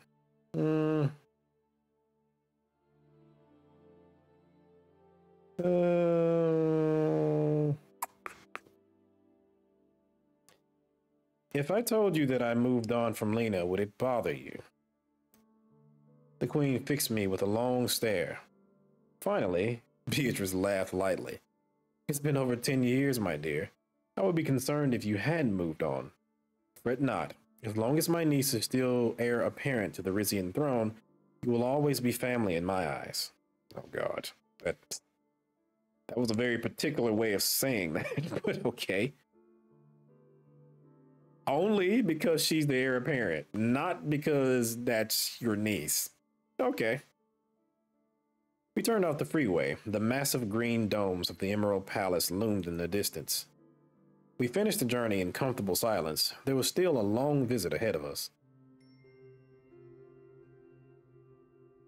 Okay, so what else do we have going on for the moment? We have a requested meeting with Hugo. I guess it means I'm back. Rizia and Roomberg reaffirm alliance. Following successful negotiations between Queen Beatrice and King Ramus, both partners have, as expected, agreed on strengthening cooperation between both of our kingdoms. Historically, our nations have been tied together, even including a blood tie between the late Queen Lena and our very own Ramus. We at the Royal Herald are looking forward to an era of increased cooperation. Is that how that would work? Because, I thought she died before she became queen, so technically she's a princess, right? Because, Princess Diana is still called Princess Diana. She isn't posthumously known as, Queen Diana. Then again, in that case, Charles remarried, so. Requested meeting with Hugo. Let's get to it. After receiving the news that I had deposed his son, Uncle Hugo was on his way to talk to me. Oh yeah. Thoughts were running through my mind as I paced back and forth in my chambers. If he were to openly go against me, I'd have a big problem with my entire house. I thought about each scenario in my head and tried to devise a plan. I looked at the oversized key on my desk, a symbolic key to Isa. The Saisons had sent it as a token of gratitude for reinstating their Duchess. Suddenly, there was a knock on the door. I granted Hugo permission to enter, and he walked in. He seemed more sad than angry. Something that took me off guard. Your Majesty.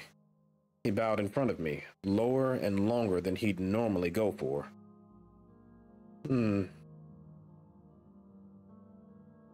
You can rise, uncle. There's no need for that. Promise, my king, may I speak freely? You always have, Hugo. Speak your mind. It's about my son. Hugo leaned forward slightly, his hands clasped together, choosing his words carefully. About your decision to remove him as the Duke of Isa. I understand that he was not popular in the city yet.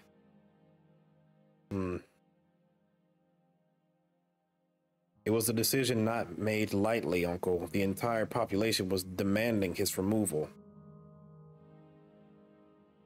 His actions left me no choice, uncle. He was endangering the stability of our kingdom. Hugo's expression remained unchanged, but there was a flicker of sadness in his eyes. I understand the weight of the crown and the decisions it demands, but he is my son, Ramus. And I was not consulted. His demeanor made me feel uncomfortable. I couldn't meet his gaze. I had to look away. I value your counsel, Hugo, more than you know, but some decisions must be made swiftly to protect the realm. Indeed, and I wouldn't question your judgment. I have served this family and this kingdom all my life, Ramus. My loyalty has never wavered. But as a father yourself, you must understand.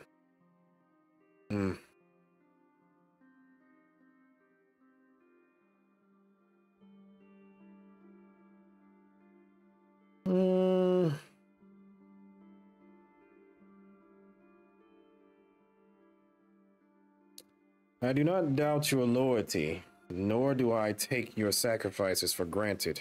Your son's removal was not a punishment, but a necessity. For him, for you, for all of us. I do not question your motives, Ramus, but I nonetheless believe I was owed a consultation.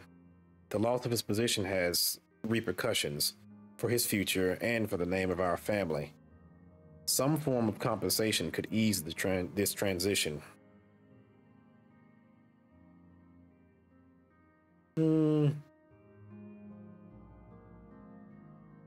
I see. You seek a salve for the wound this has caused our lineage. Not as a challenge to your authority, but as a balm for our family. I'm just asking for something in return. A role, an estate, something to maintain the dignity of my son and provide a path forward for him. I understand you cannot offer him a title right after revoking it, but please consider offering him a job in the capital. How about he works for your security counselor as the chief of security of Port Drazen? What, are you fucking insane? Sir, I will give him a job, but not that.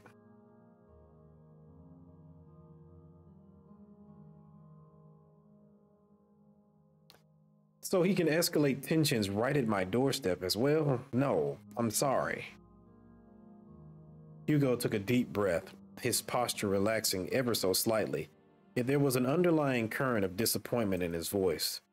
Then I shall stand by your decision, as I have always stood by you and your father before you.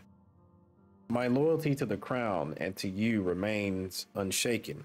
You are my monarch and my family. He extended his hand to me.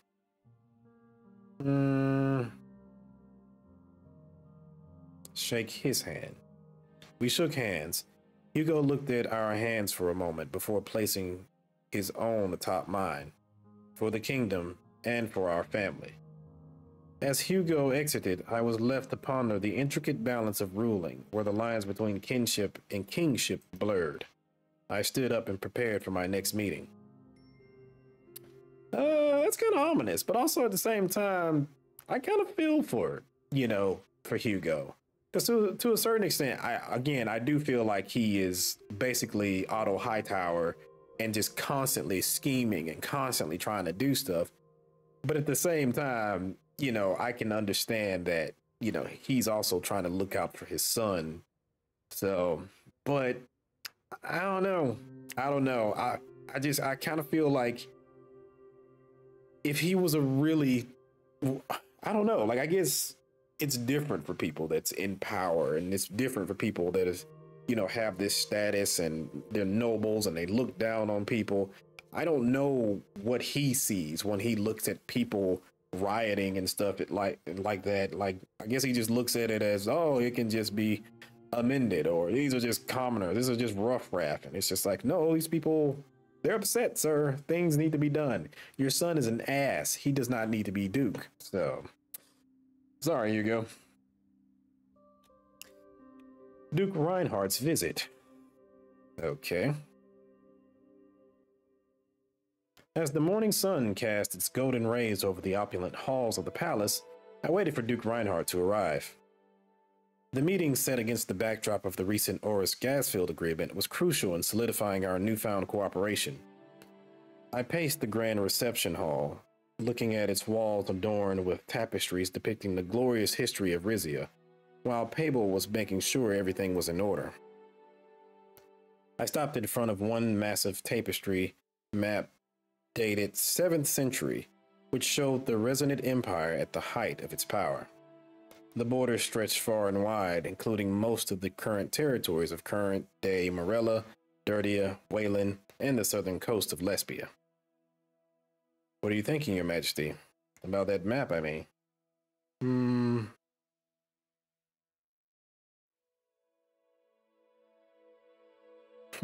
I just really like history. I actually do really like history. I actually went to school to study history. I wanted to be a history professor myself. I thought as much. I was wondering, Your Majesty. He pointed at one map hung in the corner of the hall. Don't you think that that particular map might be perceived a bit negatively? It was a very rare map depicting the borders of the kingdom in the 18th century, showing Palais as part of Rizia.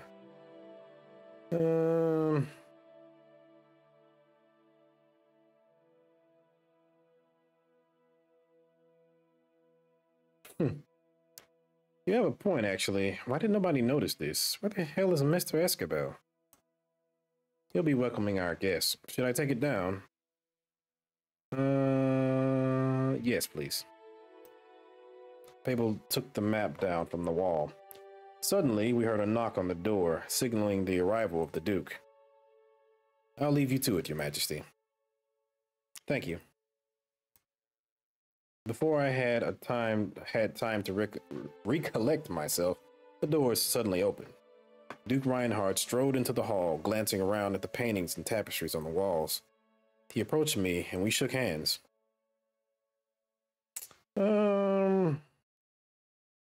Welcome to Rizia, Your Grace. It's great to finally be here, Your Majesty. He smiled and gestured at the 2 armchairs. Let's have a seat. We both sat down. So, Your Majesty, I hope you've been faring well since we last met. I must say the resolution of Oris has been a game changer for us. I've been reading the reports. Les Power has already begun the extraction, and our pipeline construction is almost complete. Oris Gas will be able to supply Rizia soon enough. I'm looking forward to talk to you about the details. Oh, so we are not getting that. That's just from the dam. Okay. That's great news. Rizia looks forward to receiving Palladian gas. Yes, we can begin as soon as the pipeline is complete. Look, Your Majesty, I believe the resolution we reached is more than just handshakes or numbers. In light of this, I've been contemplating the future, you know, our next steps.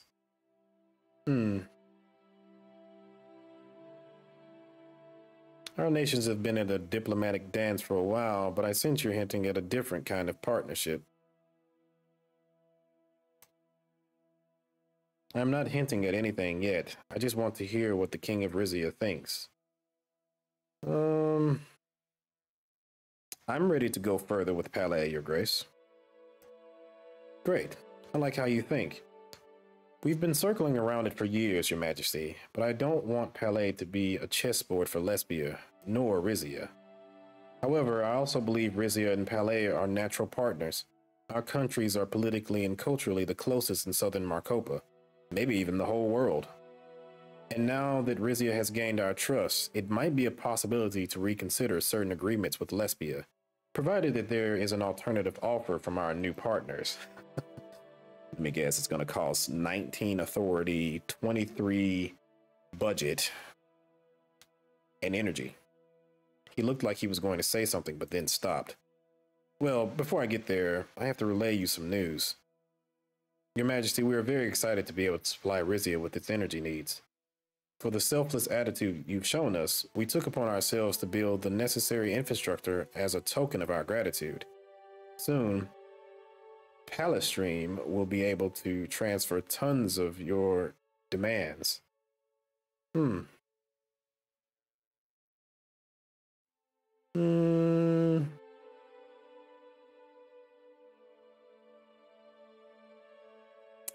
When will it be finished? If everything goes to plan, it will be ready at the end of the year. Good to know, Your Grace. But we didn't strike a long-term energy deal yet. What are your terms for supplying Rizia? As soon as Palestream starts pumping out gas from Oris, it will be relatively cheaper to transport it to Rizia. Having said that, Rizia will be paying 12.5 Arcasian liras per 1,000 cubic meters.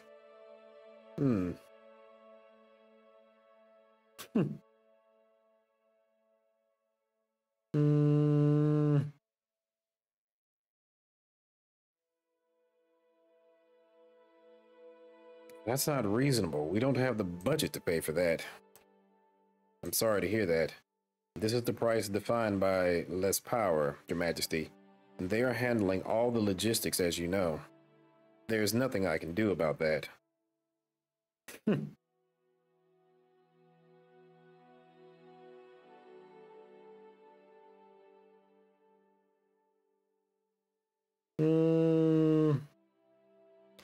This is a direct consequence of your willingness to give control of your country to Lesbia, Your Grace. Fearing Rizia, you dealt with the devil instead. Oh, please. When Rizia tried to invade us, it was the lesbians who defended us. I've already told you before about what I think of them, but Lesbia provides us with protection, technology, and know-how about kickstarting our own energy industries. If you despise Lesbia's control over this field so much, you should have stepped up when I offered to sell you the field. He sighed. Unfortunately, for the time being, you have to directly deal with Lesbia for the energy prices. Unless Rizia can provide an alternative to Lesbia, I cannot steer us away from them. What do you have in mind? What of Grace, Your Majesty? Drifting away from Lesbia would necessitate stronger allies with common goals. Rizia is a key member. Have you considered extending an invitation our way?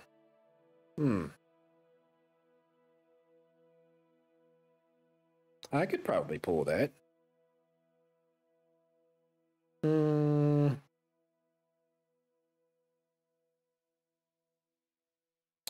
Actually, I've been waiting to talk to you about this myself. I want to see Palais as part of Grace. Our monarchies must stand together.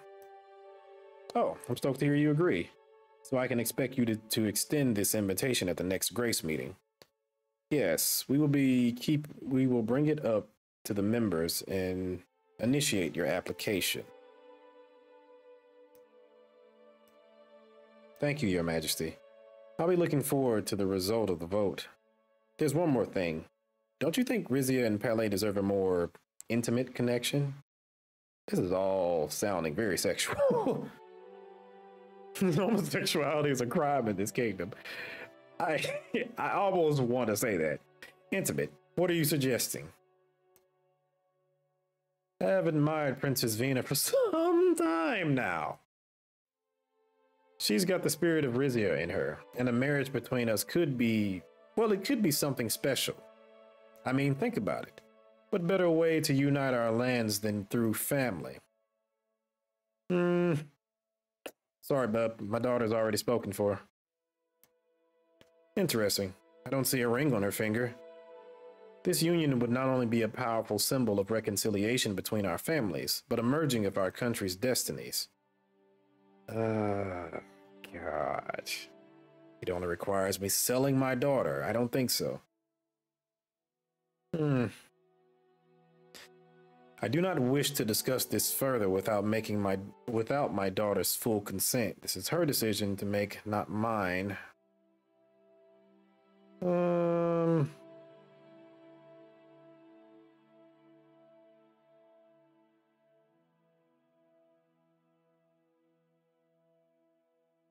Yeah, I'll just say that.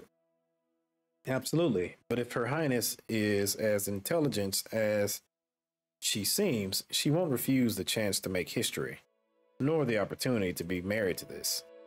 He gestured to his own smiling face. Oh, God. Look, Your Majesty, my intention is not to execute a power grab. If your daughter does take the throne one day, I'm willing to be the king consort. She can keep the tourist surname if you and she desire. Just think about it. I'll bring it up with my daughter, but if she says no, that's the end of the conversation. Hmm.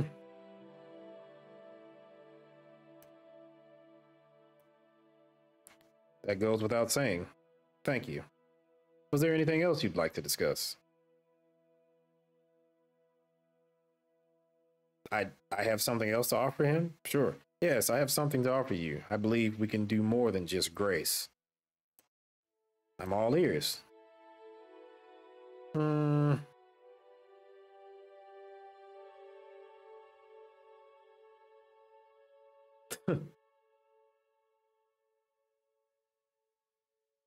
Yeah, because my military is so strong. It's time we stand together. I'm offering you a military alliance.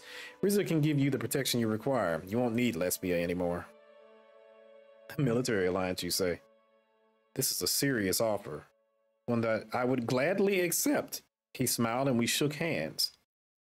Ah, thank you for accepting, Your Grace. Together we will be much stronger. My decision to cooperate with you has proved to be the right choice, Your Majesty. With your support, Palais can now slowly let go of Lesbia. I'm glad our partnership is proving to be very beneficial. Was there anything else you'd like to discuss? I think we've already discussed everything we possibly can. Great, then we can call it a day. He stood up and shook my hand. Thanks for having me, Your Majesty. It was really nice talking to you as always. Until next time. I just got a military alliance for nothing? What does that even mean? I don't even know what that means. Okay. I mean, I'll go with it. I'm fine with that, I guess. Oh, rest over unfulfilled welfare promise. This would give me authority. Again, I hate having to think about things like this, but yeah, I do want the authority, so I'm going to send in the riot police. The broken promises regarding improved welfare services have led to a significant protest near the capital at Bronis. The crowd, frustrated by unmet assurances of better health and education funding, demands immediate action from the crown. Yeah, authority.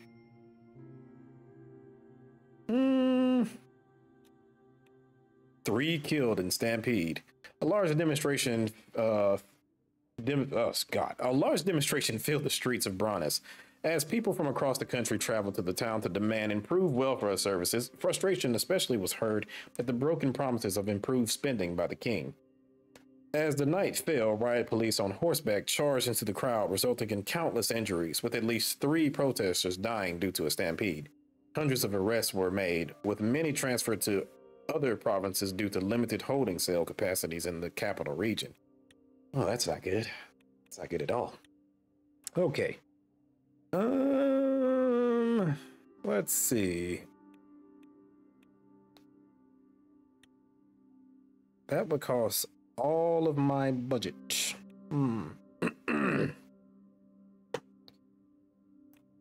Oh, that would cost all of my authority, excuse me. Let's see. This would give me 2 budget per turn. It would cost me all of my authority, though.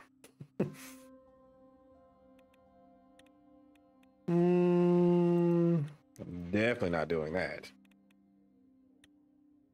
I don't think this is going to help me now. That would give me 1 budget per turn.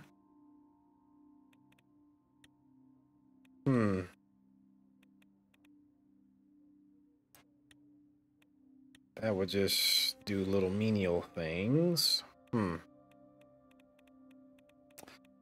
Okay, I think I am going to do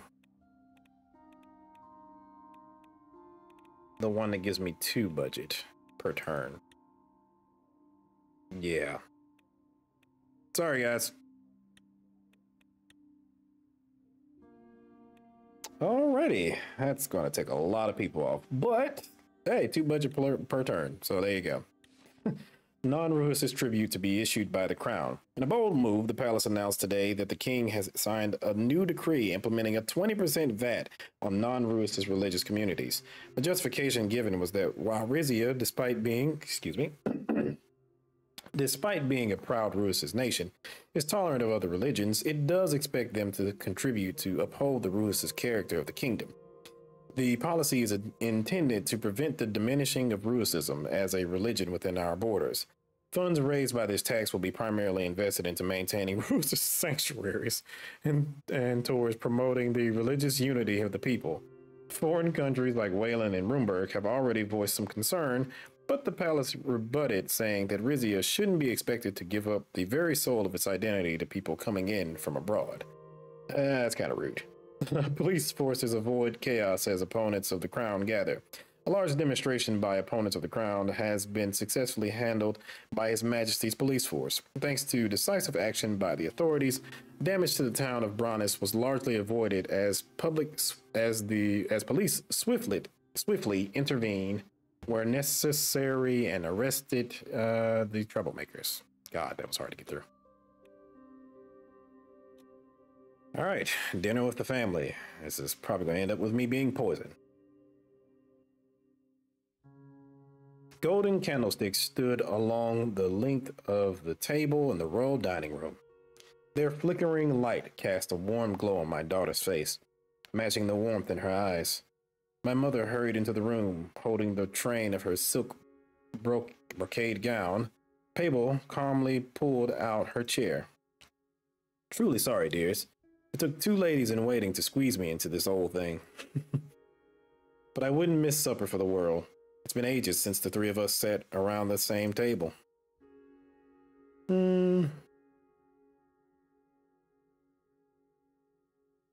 Yes, even among the many pressures of ruling, a king must make time for his family. Same goes for the princesses. Pardon my interruption, but dinner is served. Pabel rang a small bell. An army of kitchen staff materialized around the table, bearing plates of food. He fastidiously wiped the dust off of an ancient-looking wine bottle before pouring glasses for Vina and my mother, then me.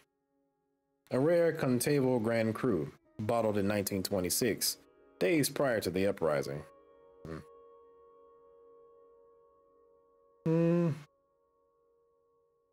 I bet it's aged more gracefully than I have.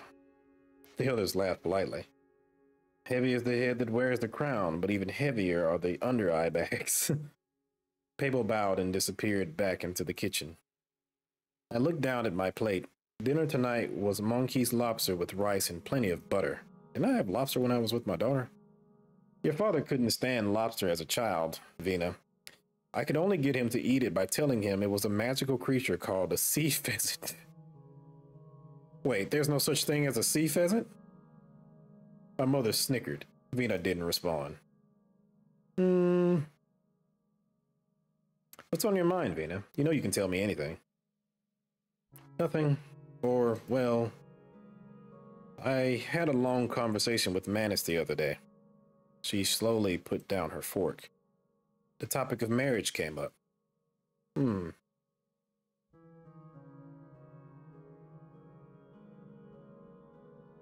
Aha, I knew you'd come running to me about this sooner or later. She looked at me warily. And what are your thoughts?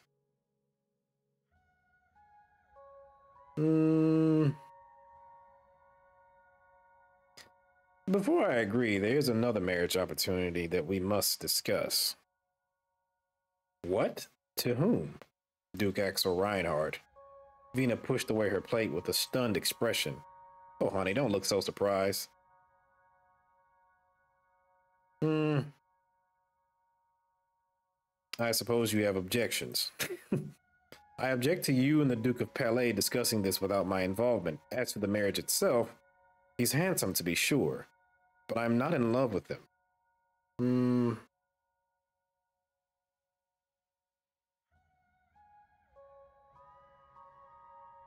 Uh.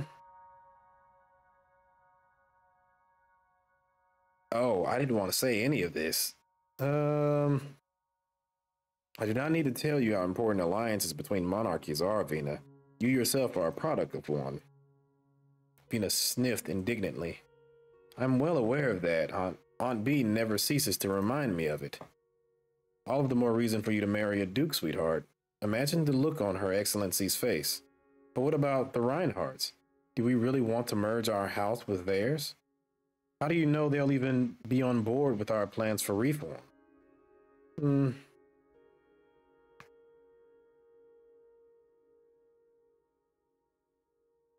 Let me see.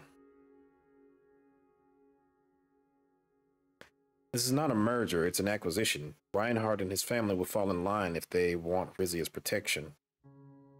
I still don't know. As much as I've enjoyed being on your council, I still believe our kingdom's citizens should have more of a say in its future. I thought that's what you wanted as well.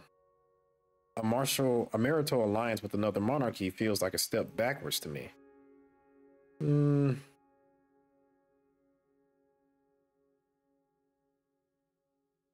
Hmm. Damn. It's not difficult to understand, Vina. Either you stick to your rigid ideals and die a failure, or marry the Duke and gain wealth and power beyond your wildest imagination. That's rude. Hmm.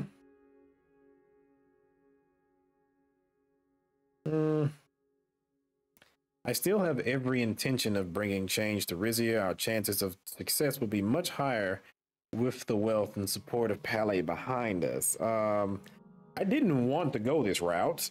Um, I just wanted to bring it up just to see what she would say, just so I could say that, hey, I brought it up to my daughter. She was against it. Um, I may actually restart this conversation. If I marry Reinhardt, I intend to hold you to that promise. My mother was smiling proudly. Joining the Royal Council has agreed with you, hasn't it? I used to be so jealous of noblewomen like you. They'd come into my establishment spending like tycoons and talking like encyclopedias. But when I joined your ranks, I realized the price of all that privilege. Sooner or later, you've got to put your personal aspirations aside and do your womanly duty on behalf of the kingdom. Uh,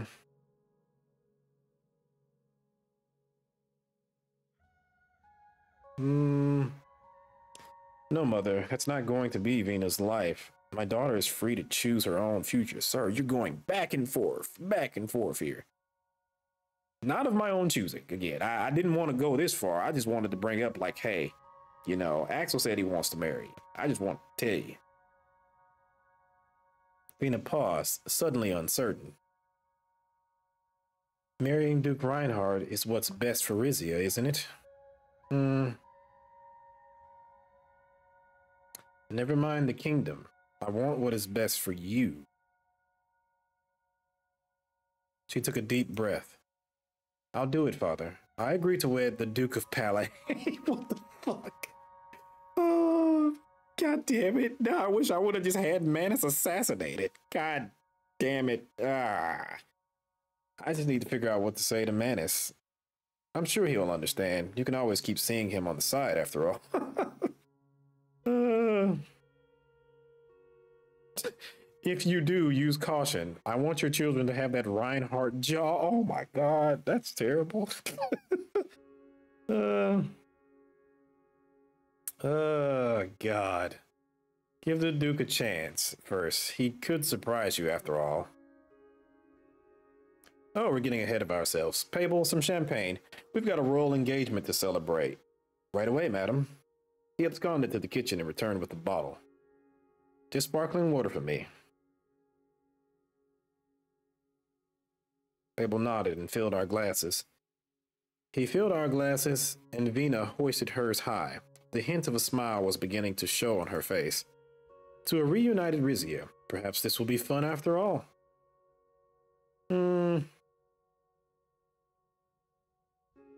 Wait, I still have your mother's ring. I want you to wear it at the wedding. Oh, Father, it would be an honor. We clinked our glasses. Over dessert, we began discussing the wedding preparations. Oh my God, have I just pulled off a fucking coup? Huh. So that would mean... Oof, oof, oof. Interesting. This means I could possibly... So I would, well, I wouldn't necessarily have I won't have an alliance with the Saisons anymore. I'm guessing they're not going to be happy about this. But I would have Palais on my side. And I could possibly romance Lucida, get a marriage going there. That might be a thing. I hope Manus isn't too pissed at me about this. Rufus Greg's royal gossip.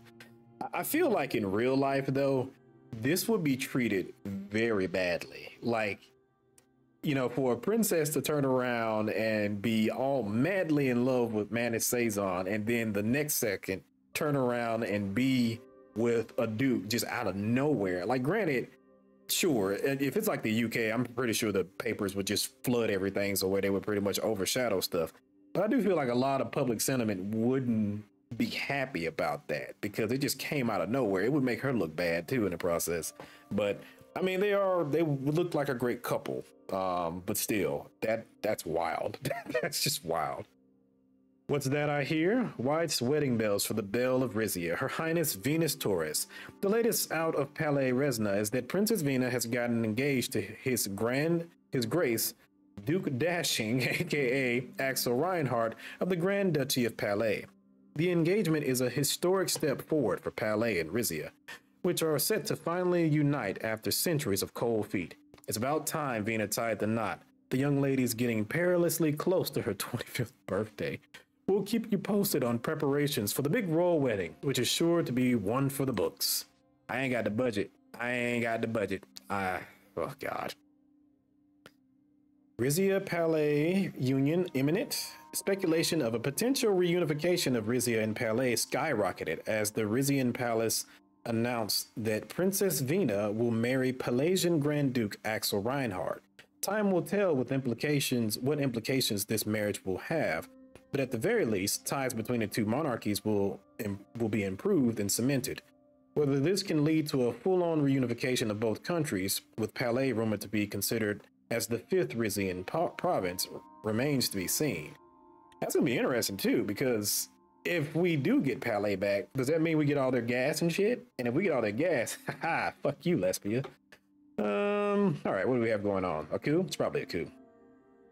Ensuring the continuity of the Taurus royal lineage. The future of the Taurus royal lineage is at a crossroads with the crown princess's forthcoming marriage. Tradition dictates that she and any children she may bear take her husband's surname, effectively removing House Taurus from the royal line of succession.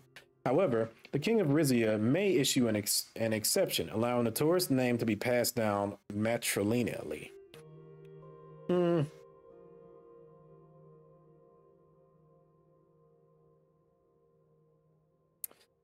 The Taurus surname and lineage will carry on through Vina. I have turned into, my God, I have turned into King Viserys. Rufus Greg's royal gossip, Taurus lineage secured. The king broke tradition, but it's for a necessary cause. With the upcoming marriage, Vina's children will carry the Taurus name instead of the husband's one. Thus, the lineage is secured. One can't help but wonder, does this mean that King Ramesses plans to no longer have a son? What would happen if something bad happened to Vina, the king's only child? We can only pray together that eventually never occurs. Okay, let us continue. Chapter 3, Leviathan. Doesn't sound good at all. Doesn't sound good at all. All right, I've made it to chapter 3. I have +4 authority coming in. Why? I guess something fell off. I have +1 budget coming in. What happened to the +2? Something else came in. Military expenditures, I guess. I don't know. Sure. All right. But I'd have some budget and I have some monies. So let's continue. Security Council meeting, and I have a Guild of Royal Allies. Venenism wins civil war and stalemate. Oh God. I guess I needed to provide more whatchamacallit. The civil war in Venenism evolved into a prolonged stalemate, where neither side could clinch a decisive victory. Cathafor remained under monarchist control, while Surrey continued its resilient stand, despite the ebb and flow of Rizian support. The drawn-out battles for Rakara and Peguvi became symbols of the enduring impasse, with each side gaining and losing ground in a seemingly endless cycle. In Tamarin, this deadlock played out fiercely, with constant skirmishes and strategic maneuvers yielding little change in control. The nation, divided and more weary, yearned for a resolution, but as days turned into months and months turned into years, the conflict became a part of daily life with no clear end in sight. I'm just going to ignore this lost cause. Fuck them. That was a waste of money. Like shit. Okay. What else is happening? Geopolitical. That's odd. Venenism's civil war grinds to a halt. No end in sight, with neither the revolutionaries nor the Prince Consort able to gain the upper hand despite years of fighting. The Venenism civil war has entered a bloody stalemate, with brutal trench warfare wearing down both sides. While several countries have urged the Venenism monarchy to negotiate and bring about a lasting peace deal, it would seem Kabun Sang Tam is not willing to listen to any country aside from his traditional Grace allies, who have remained quiet on the matter. Meanwhile, the besieged monarchy has criticized some of its long-standing allies, especially calling out Rizia, saying a lack of military support is preventing it from achieving the final victory. Sir, you have been getting your ass whooped this entire time. If it weren't for me, you would have gotten your ass whooped finally. So be thankful you're just at this stalemate. But, you know, since you're in this position, fuck you. All right, Security Council meeting. We have a Guild of Royal Allies report. Intensified support to overcome stalemate in Venenism. Grace is escalating its support for the monarchist forces in the Venenism Civil War. In a bid to break the ongoing stalemate, we are deploying additional resources and providing enhanced strategic assistance. Our alliance is determined to achieve a decisive victory for the monarchist cause, reflecting our steadfast commitment to monarchist principles and our resolve to influence the outcome of this critical conflict. Yeah, y'all can have it. Security Council meeting. I felt the cool sand between my toes as I ran along the beach of Zeal with my grandparents. Ahead, the vast expanse of the Gulf of Mordia stretched out endlessly, shimmering in the sunlight. I remembered the sensation of the salty breeze tussling my hair as our boat glided across the surface, the rhythmic sound of the waves, the cries of seagulls. It was a simpler time, a time of pure joy, untainted by the weight of royal duties. Good afternoon, Your Majesty. I'm pleased you could join us. Okay. That just kind of scared me. Lucida's words brought me back to reality as I entered the council room, reminded that I was here for a security briefing. Lucida and Titus promptly rose from their seats.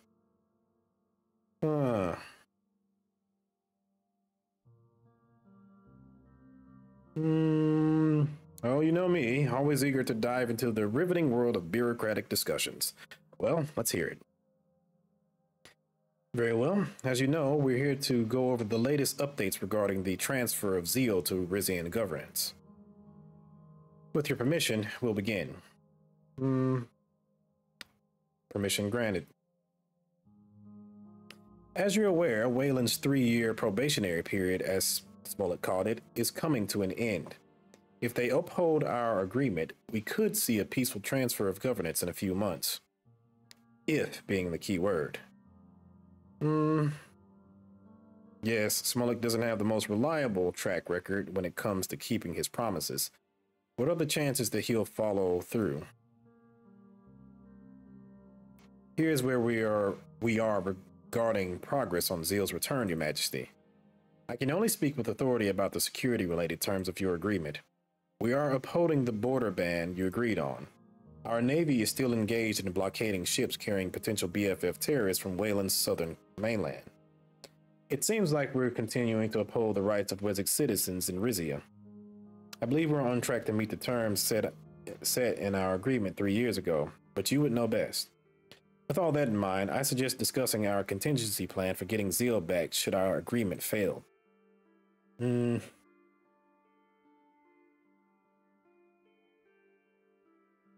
Agreed. Let's explore our options. The way I see it, we can either approach this diplomatically or, if necessary, take a more aggressive stance. I'd like to start by discussing the options that present the lowest risk of open conflict. While we don't have a lot of options, we could revisit sending in the ADA. Their advocacy for Rizian values and culture could help garner support for from the populace by encouraging them to push for a referendum on reunification. People tend to value having a say in shaping their own destiny. True, ADA has demonstrated considerable effectiveness in their operations. We should absolutely keep them in mind should additional services be required.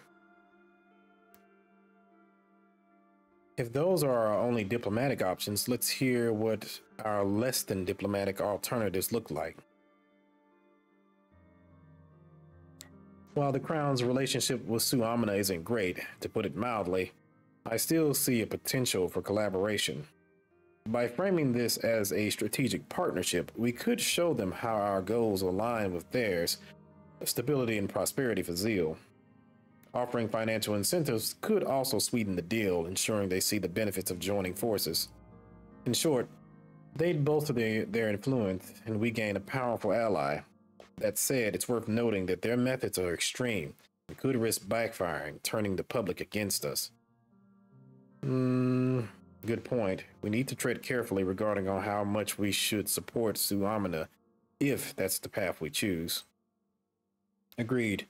The drawbacks might outweigh the benefits. Anyway, in conclusion, you'll be pleased to know that the momentum behind Zeal's reunification with Rizia continues to grow at a steady pace. As for the armed resistance movement, it's steadily gaining momentum, albeit at a modest pace, in support of Rizia's reunification endeavors.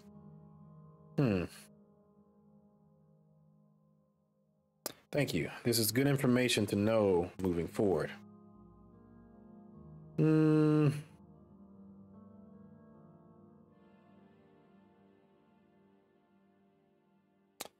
You've presented me with a lot to consider. It goes without saying that managing the complexities of the Zeal situation has been genuinely trying.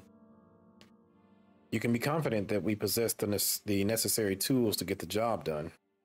I echo Lucida's sentiment. I'm confident that we will find a solution that aligns with the best interests of Rizia. Meeting adjourned, Titus saw himself out. However, Lucida remained behind. I believe these findings call for a celebration. What do you think? A flirtatious smirk played on Lucida's lips. Depends on how you like to celebrate, Your Majesty. What did you have in mind? We left the council room to retire in my private quarters shortly thereafter. I'm such a hound dog, Jesus. Okay, news. Anticipation and anxiety mount as Zeal's transfer of governance nears.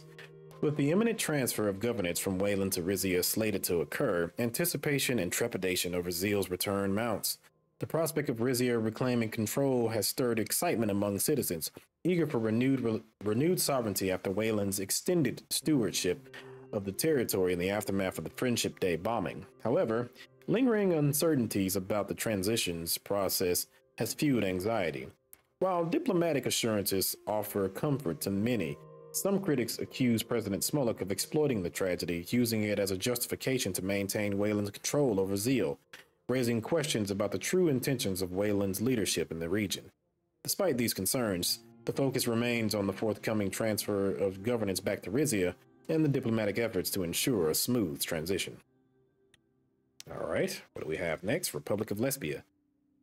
A diplomatic meeting. Okay. When we arrived in Perla, the press surged forward at me like a relentless horde, shoving their cameras and microphones my way.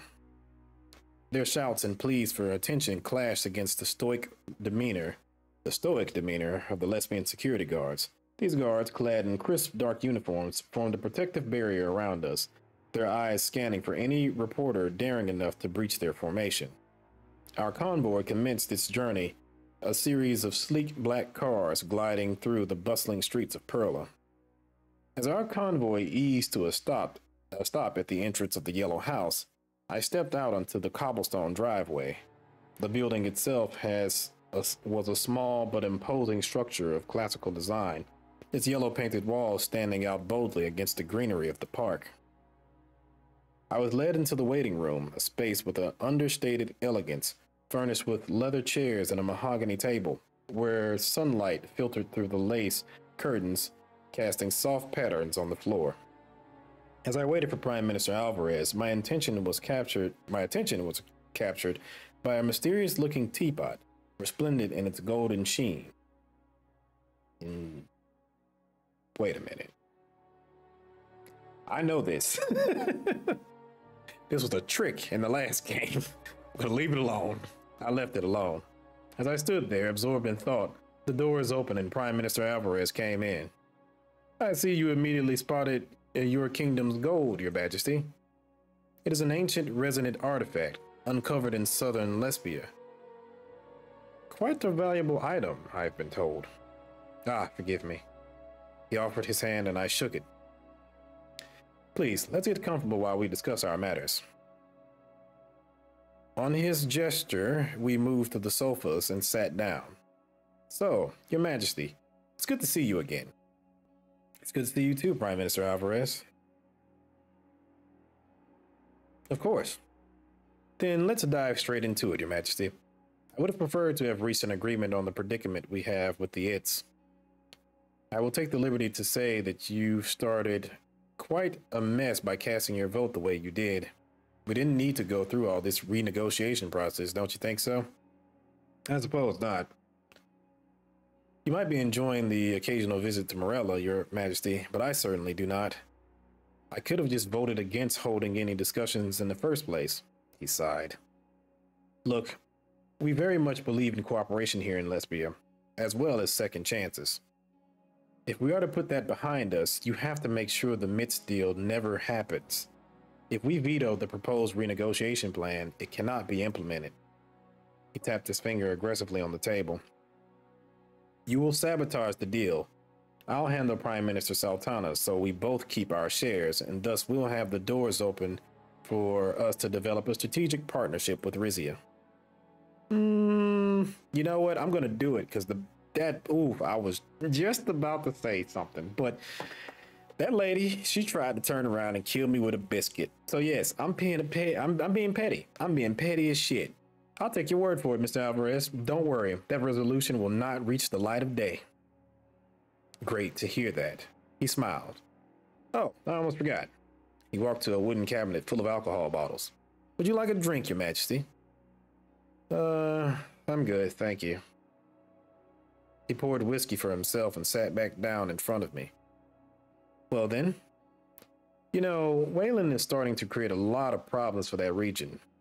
I have serious stability concerns.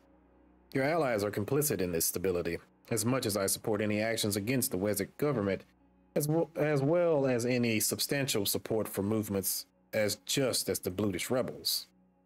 This only resulted in President Smollett extending his powers and conducting a massive military operation right on our doorstep. And Lesbia also has a considerable number of Blutish people living inside our borders. We don't want the problems of Sordland and Wayland to spread to our country. The Wessex seized the assets of our companies and sent a wave of refugees towards our borders. They're escalating the problem. Be careful when you're dealing with President Smollett. He's getting increasingly out of hand.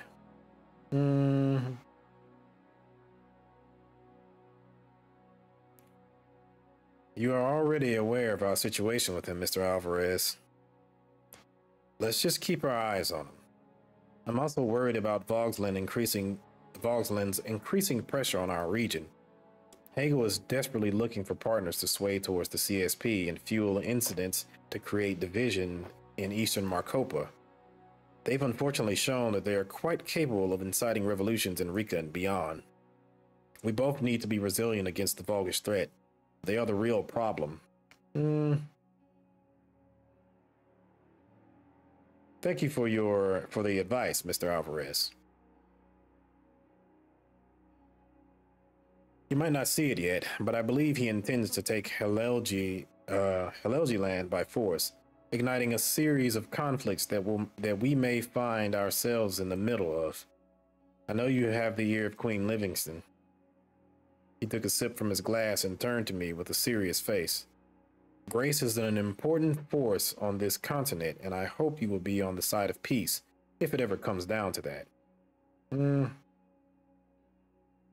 Grace is also worried about the expansion of the Contana Security Pact. We are aligned on that matter.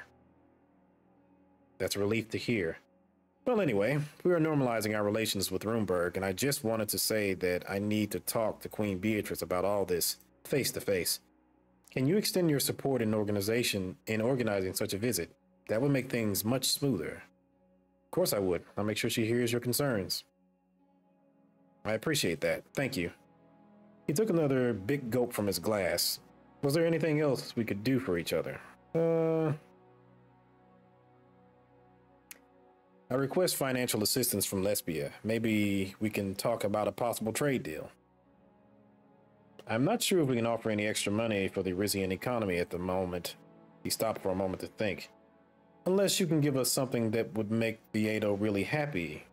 Calicabiz?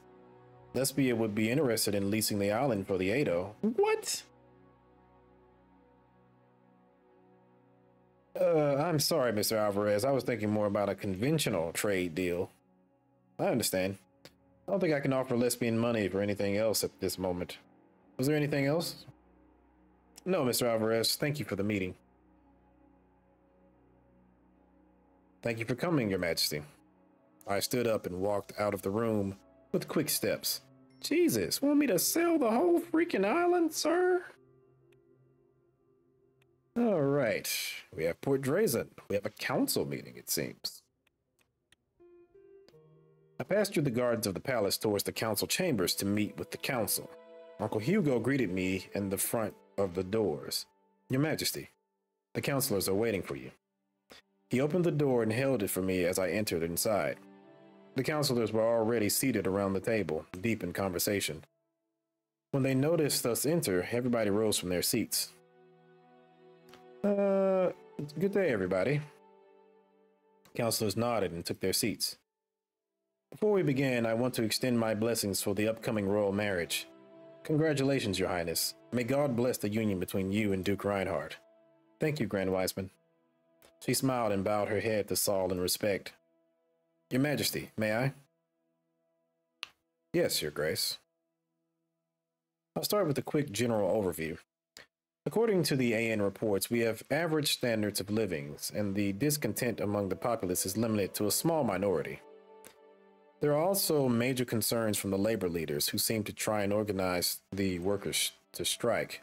The current working conditions are pushing many to their side. Thank you, Your Grace, for sharing the reports you received. While I can acknowledge the problems within our industries, the situation is not as bleak as your reports suggest. Please explain what you mean by that, Miss Warner. The business leaders are quite content with the current situation. I don't see any reason to have concerns, especially considering that we are still in an energy crisis. Don't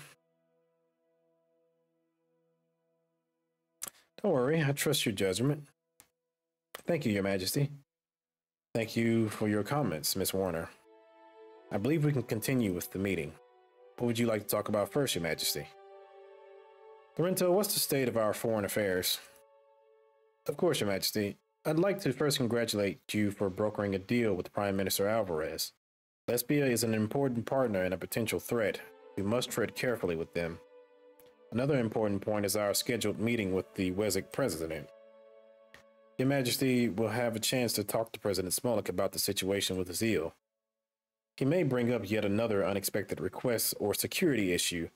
Regardless of his theatrics, we should do our best to reach a final resolution to ensure the swift return of Zeal. If all else fails, we can bring it up in the upcoming Alliance of Nations session.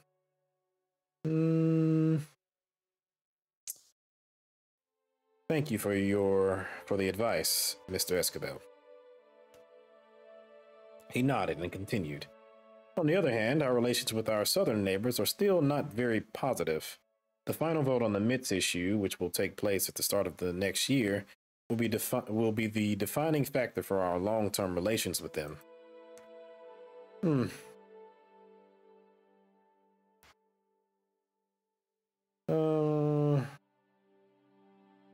What's more important is that we get a result that is in our national interests. That will be my priority. Our relations with Dirty, on the other hand, has not changed much, and their hostility towards the region hasn't ceased. Their clashes with Morella and Wayland still remain a major concern. The fact that both they and Roomberg are rumored to be supporting the Blutish Freedom Front is an important factor in our relations with Wayland. He stopped for a moment to take a look at his notes. Oh, also Supreme Wiseman Asmal sent us a letter of condemnation criticizing what he calls our continued oppression against Golcondas and Rizia. And in the PS section of the letter, we discovered a Golcondas curse. Give me a break. I've prayed to work to dispel the bad spirits from Dirtia. I know, Your Majesty, I know. And last but not least, Palais. But Your Majesty is already aware of the situation with them, am I? The royal wedding shall take place after your upcoming visit to the Alliance of Nations. I want to take this opportunity to congratulate Her Highness and His Majesty again. Thank you very much, Mr. Escobar. He bowed his head respectfully. We also recently entered a military alliance with them. As a result, our cooperation with them reached new heights. So far, Palestream has also been very beneficial for both of our countries. It is a remarkable achievement. We struck a serious blow to Lesbia's interest in Palais by decreasing their reliance to them and opening their way into grace. Our support of their application has already been approved by the other member states. Send my congratulations to Duke Reinhardt. Yes, Your Majesty. That is all for the overview, Your Majesty. Anything else you want to talk about, Your Majesty? I want an update on our military situation. It's trash. What's happening with the Rizian economy? Elena took out a large notebook, placed it on the table, and opened it up. We have a small budget surplus at the moment. This isn't a bad indicator for our economy, and our reserves may not be enough to give us the precious time to make improvements. She turned the page. We set a focus to diversify the Rizian economy when we ascended the throne. In terms of our energy situation, we have a very rigid energy economy with heavy reliance on certain sources. As long as our access to resources remain, this means a stronger future. Therefore, the energy crisis continues with no end in sight. I believe this should be our most significant concern. As a result, our industries are not working at their full capacity, and their demands are not being met. But fortunately, our production capacity hasn't collapsed yet, which is surprising. This is a significant problem. What should we do? We should look for ways to find new sources of energy or improve our current extraction capacity. We could look to our neighbors. Perhaps we can work out an import deal. As we find ourselves increasingly mired in what appears to be a deepening recession, there is an alarming trend of substantial withdrawal of investments across the board. This economic climate is dire for new businesses, leading to an increase in insolvencies and a significant rise in unemployment, which is severely impacting our workforce and marking a tough phase for Rizia's overall economic health. There must be additional strategies we can employ, Miss Werner. I agree wholeheartedly. I'm exploring every possible option to strengthen our economy further. This concludes the economic analysis and overview. Anything else you want to talk about? Our trash-ass military. Yes, Your Majesty. Rizian armed forces needs investments. In comparison to our neighbors, we are completely behind in terms of our military capabilities. We can currently field around 8 to 9 fully equipped infantry divisions. Unfortunately, we can only field 3 mechanized support divisions that are specifically trained to support the assault of our infantry and armed divisions. The numbers we have would make it very difficult to defend ourselves in case of a military conflict. And when it comes to our tanks, we currently field only 2 tank divisions. All of our neighbors possess more tanks than us. She sighed. On the other hand, our force is barely even capable of contesting Pelasian air superiority. Unfortunately, we do not have enough fleets to be able to project any power in the Antiochian Sea. Our submarines can also provide the much needed support when necessary. Although we don't have too many of them, they can still wreak havoc in a possible conflict. Thank you for the overview. I think we've been through everything. Thank you for everyone's input. We can call this session over. The counselors bowed their heads in respect. After they left, I went back to the gardens of the palace to get some fresh air. As I rounded a bend, I heard a rustle of leaves. When I turned my head, I saw Manus Saison emerging from the shadow of the ancient oak. Why are you always in my palace, sir? Your Majesty, may I have a word with you, please? Of course, Manus. I need to talk to you about something. It is related to our past discussion about potential reforms. All right, let's hear it. I have some news. The reformists believe the time has come to turn the discussion of reform to reality.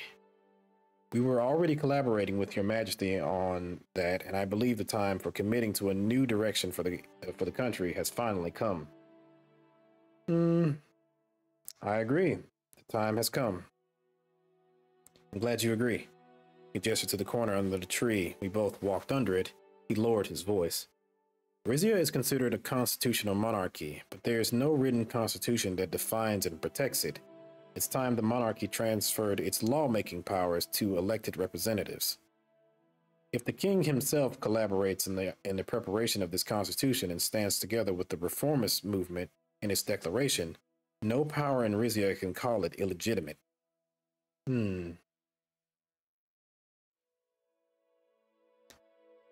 It doesn't sound like it will be that simple. What is your plan? We have to make sure nobody has the means to intervene in the process or execute a power grab. We have to play it smart, Your Majesty. We can devise a plan together on how we can go about its declaration, but that will depend on the exact nature of the reforms it contains. Okay, somebody may hear us here. Let's plan this constitution and our strategy somewhere safe. Yes, I'll reach out at a better time. Have a good day, Your Majesty. He bowed, walked away, and left the compound. I stayed in the garden for some time in silence. Great. So now it's -2 per turn. Wonderful. So it's looking like I'm going to have to spend money in order to make money. Grace trade volume crashes. Great. Alarming economic reports reveal significant drop in trade volume with Grace, a crucial economic partner, adversely affecting the treasury budget. This development necessitates prompt and strategic response to mitigate the impact on our economy. Possible actions include renegotiating our trade agreements with Grace, seeking new trade alliances, or bolstering domestic industries to lessen our dependency on Grace trade. We will look for real partners. Great. Another 1 on top of that. Always great. Always great. Oh, man. At this point, I need this game to end because I am getting just perilously close. Let me see. Grace countries express regrets at falling trade volume. Several Grace countries, including Runeberg, have expressed their regrets at the reducing levels of trade between Rizia and the rest of the bloc, and hoped it could improve in the future with renegotiated trade agreements. Okay. Salabas sees reduction in small businesses. A worrying trend is emerging in Salabas, with a significant amount of small shops across town shutting down in recent months, leading to a rising in unemployment and reduced consumption across the city. Wonderful. The razor's edge. Okay, so I'm going to go ahead and stop it here, and in the next episode, we will start off with the secret meeting with Manus Saison. This actually has surprised me just how long this DLC is. I expected it to be much shorter than this, maybe 8 to 9 hours, at best, but this is probably as long, if not longer, than the main game, because I can only imagine that if I turned around and actually had the budget and the authority and the energy to pull off certain deals or whatever, that I would be able to extend this for much longer than I've been able to play so far. So I am shocked at just how long this DLC is. This definitely should have been. I mean, this is basically a whole nother game at this point. So, but I've definitely enjoyed it, and I'm definitely looking forward to seeing how it concludes. And I think we are getting pretty close to the conclusion, but I'm not sure yet. I mean, every time I keep saying it and I keep thinking that, the game just keeps going on. But I think we are in the final chapter, because if I'm not mistaken, I think, well, no, Suzerain had more chapters. These seem like longer chapters, but I don't know, it's weirder. It's weird to kind of explain, but they seem about equal in length so far. So yeah, but I don't know how far away we are to the end. Perhaps someone can let me know in the comment section. But yeah, we'll just keep on going and see how it goes. So if you like the video, like the video. If you would like to see more content, subscribe. I have a lot of things on the channel, and I will have many more things in the future. If you have any questions, comments, or concerns, please feel free to leave them in the comment section, and I will get back to you as soon as I can. Also, just a little disclaimer, at the end of this series, I am going to post a poll. And it just came to me as I was playing this episode that I want to do another run of Suzerain after the amendment update. But I won't be actually having that one on the channel. What I will most likely do is have that one. I'll just be playing that on the side, because I'm probably just going to cheat, and I'm just going to just go ahead and try to get a complete run through to have for the possible run that's coming after this. So you might end up with a cheat run of Swordland and a cheat run of Rizia in the process. But I'll leave a poll up it'll be 2 polls that's probably going to be out at the end of this series. One will be, which direction should I take Swordland in for this DLC? And then the next one will be, which direction shall I take Rizia in for another playthrough? And again, that's if another playthrough is voted as the thing that will be seen on the channel. So it may be 3 polls in the process. Lots of polls coming ahead. Hopefully I can wrap this up by Friday, so that way that'll give me the weekend to turn around and play the main game. And then of course, if I can, because I can probably beat the main game in a day. Shouldn't take me that long to do it if I'm just cheating through it. But as far as the DLC, that'll give me at least Sunday to record, and then I will have new episodes out. So again, that's the plan so far. Let me know what you think in the comment section, and again, like I always say, I will get back to you. So thank you for watching, and I will see you in the next one. See ya.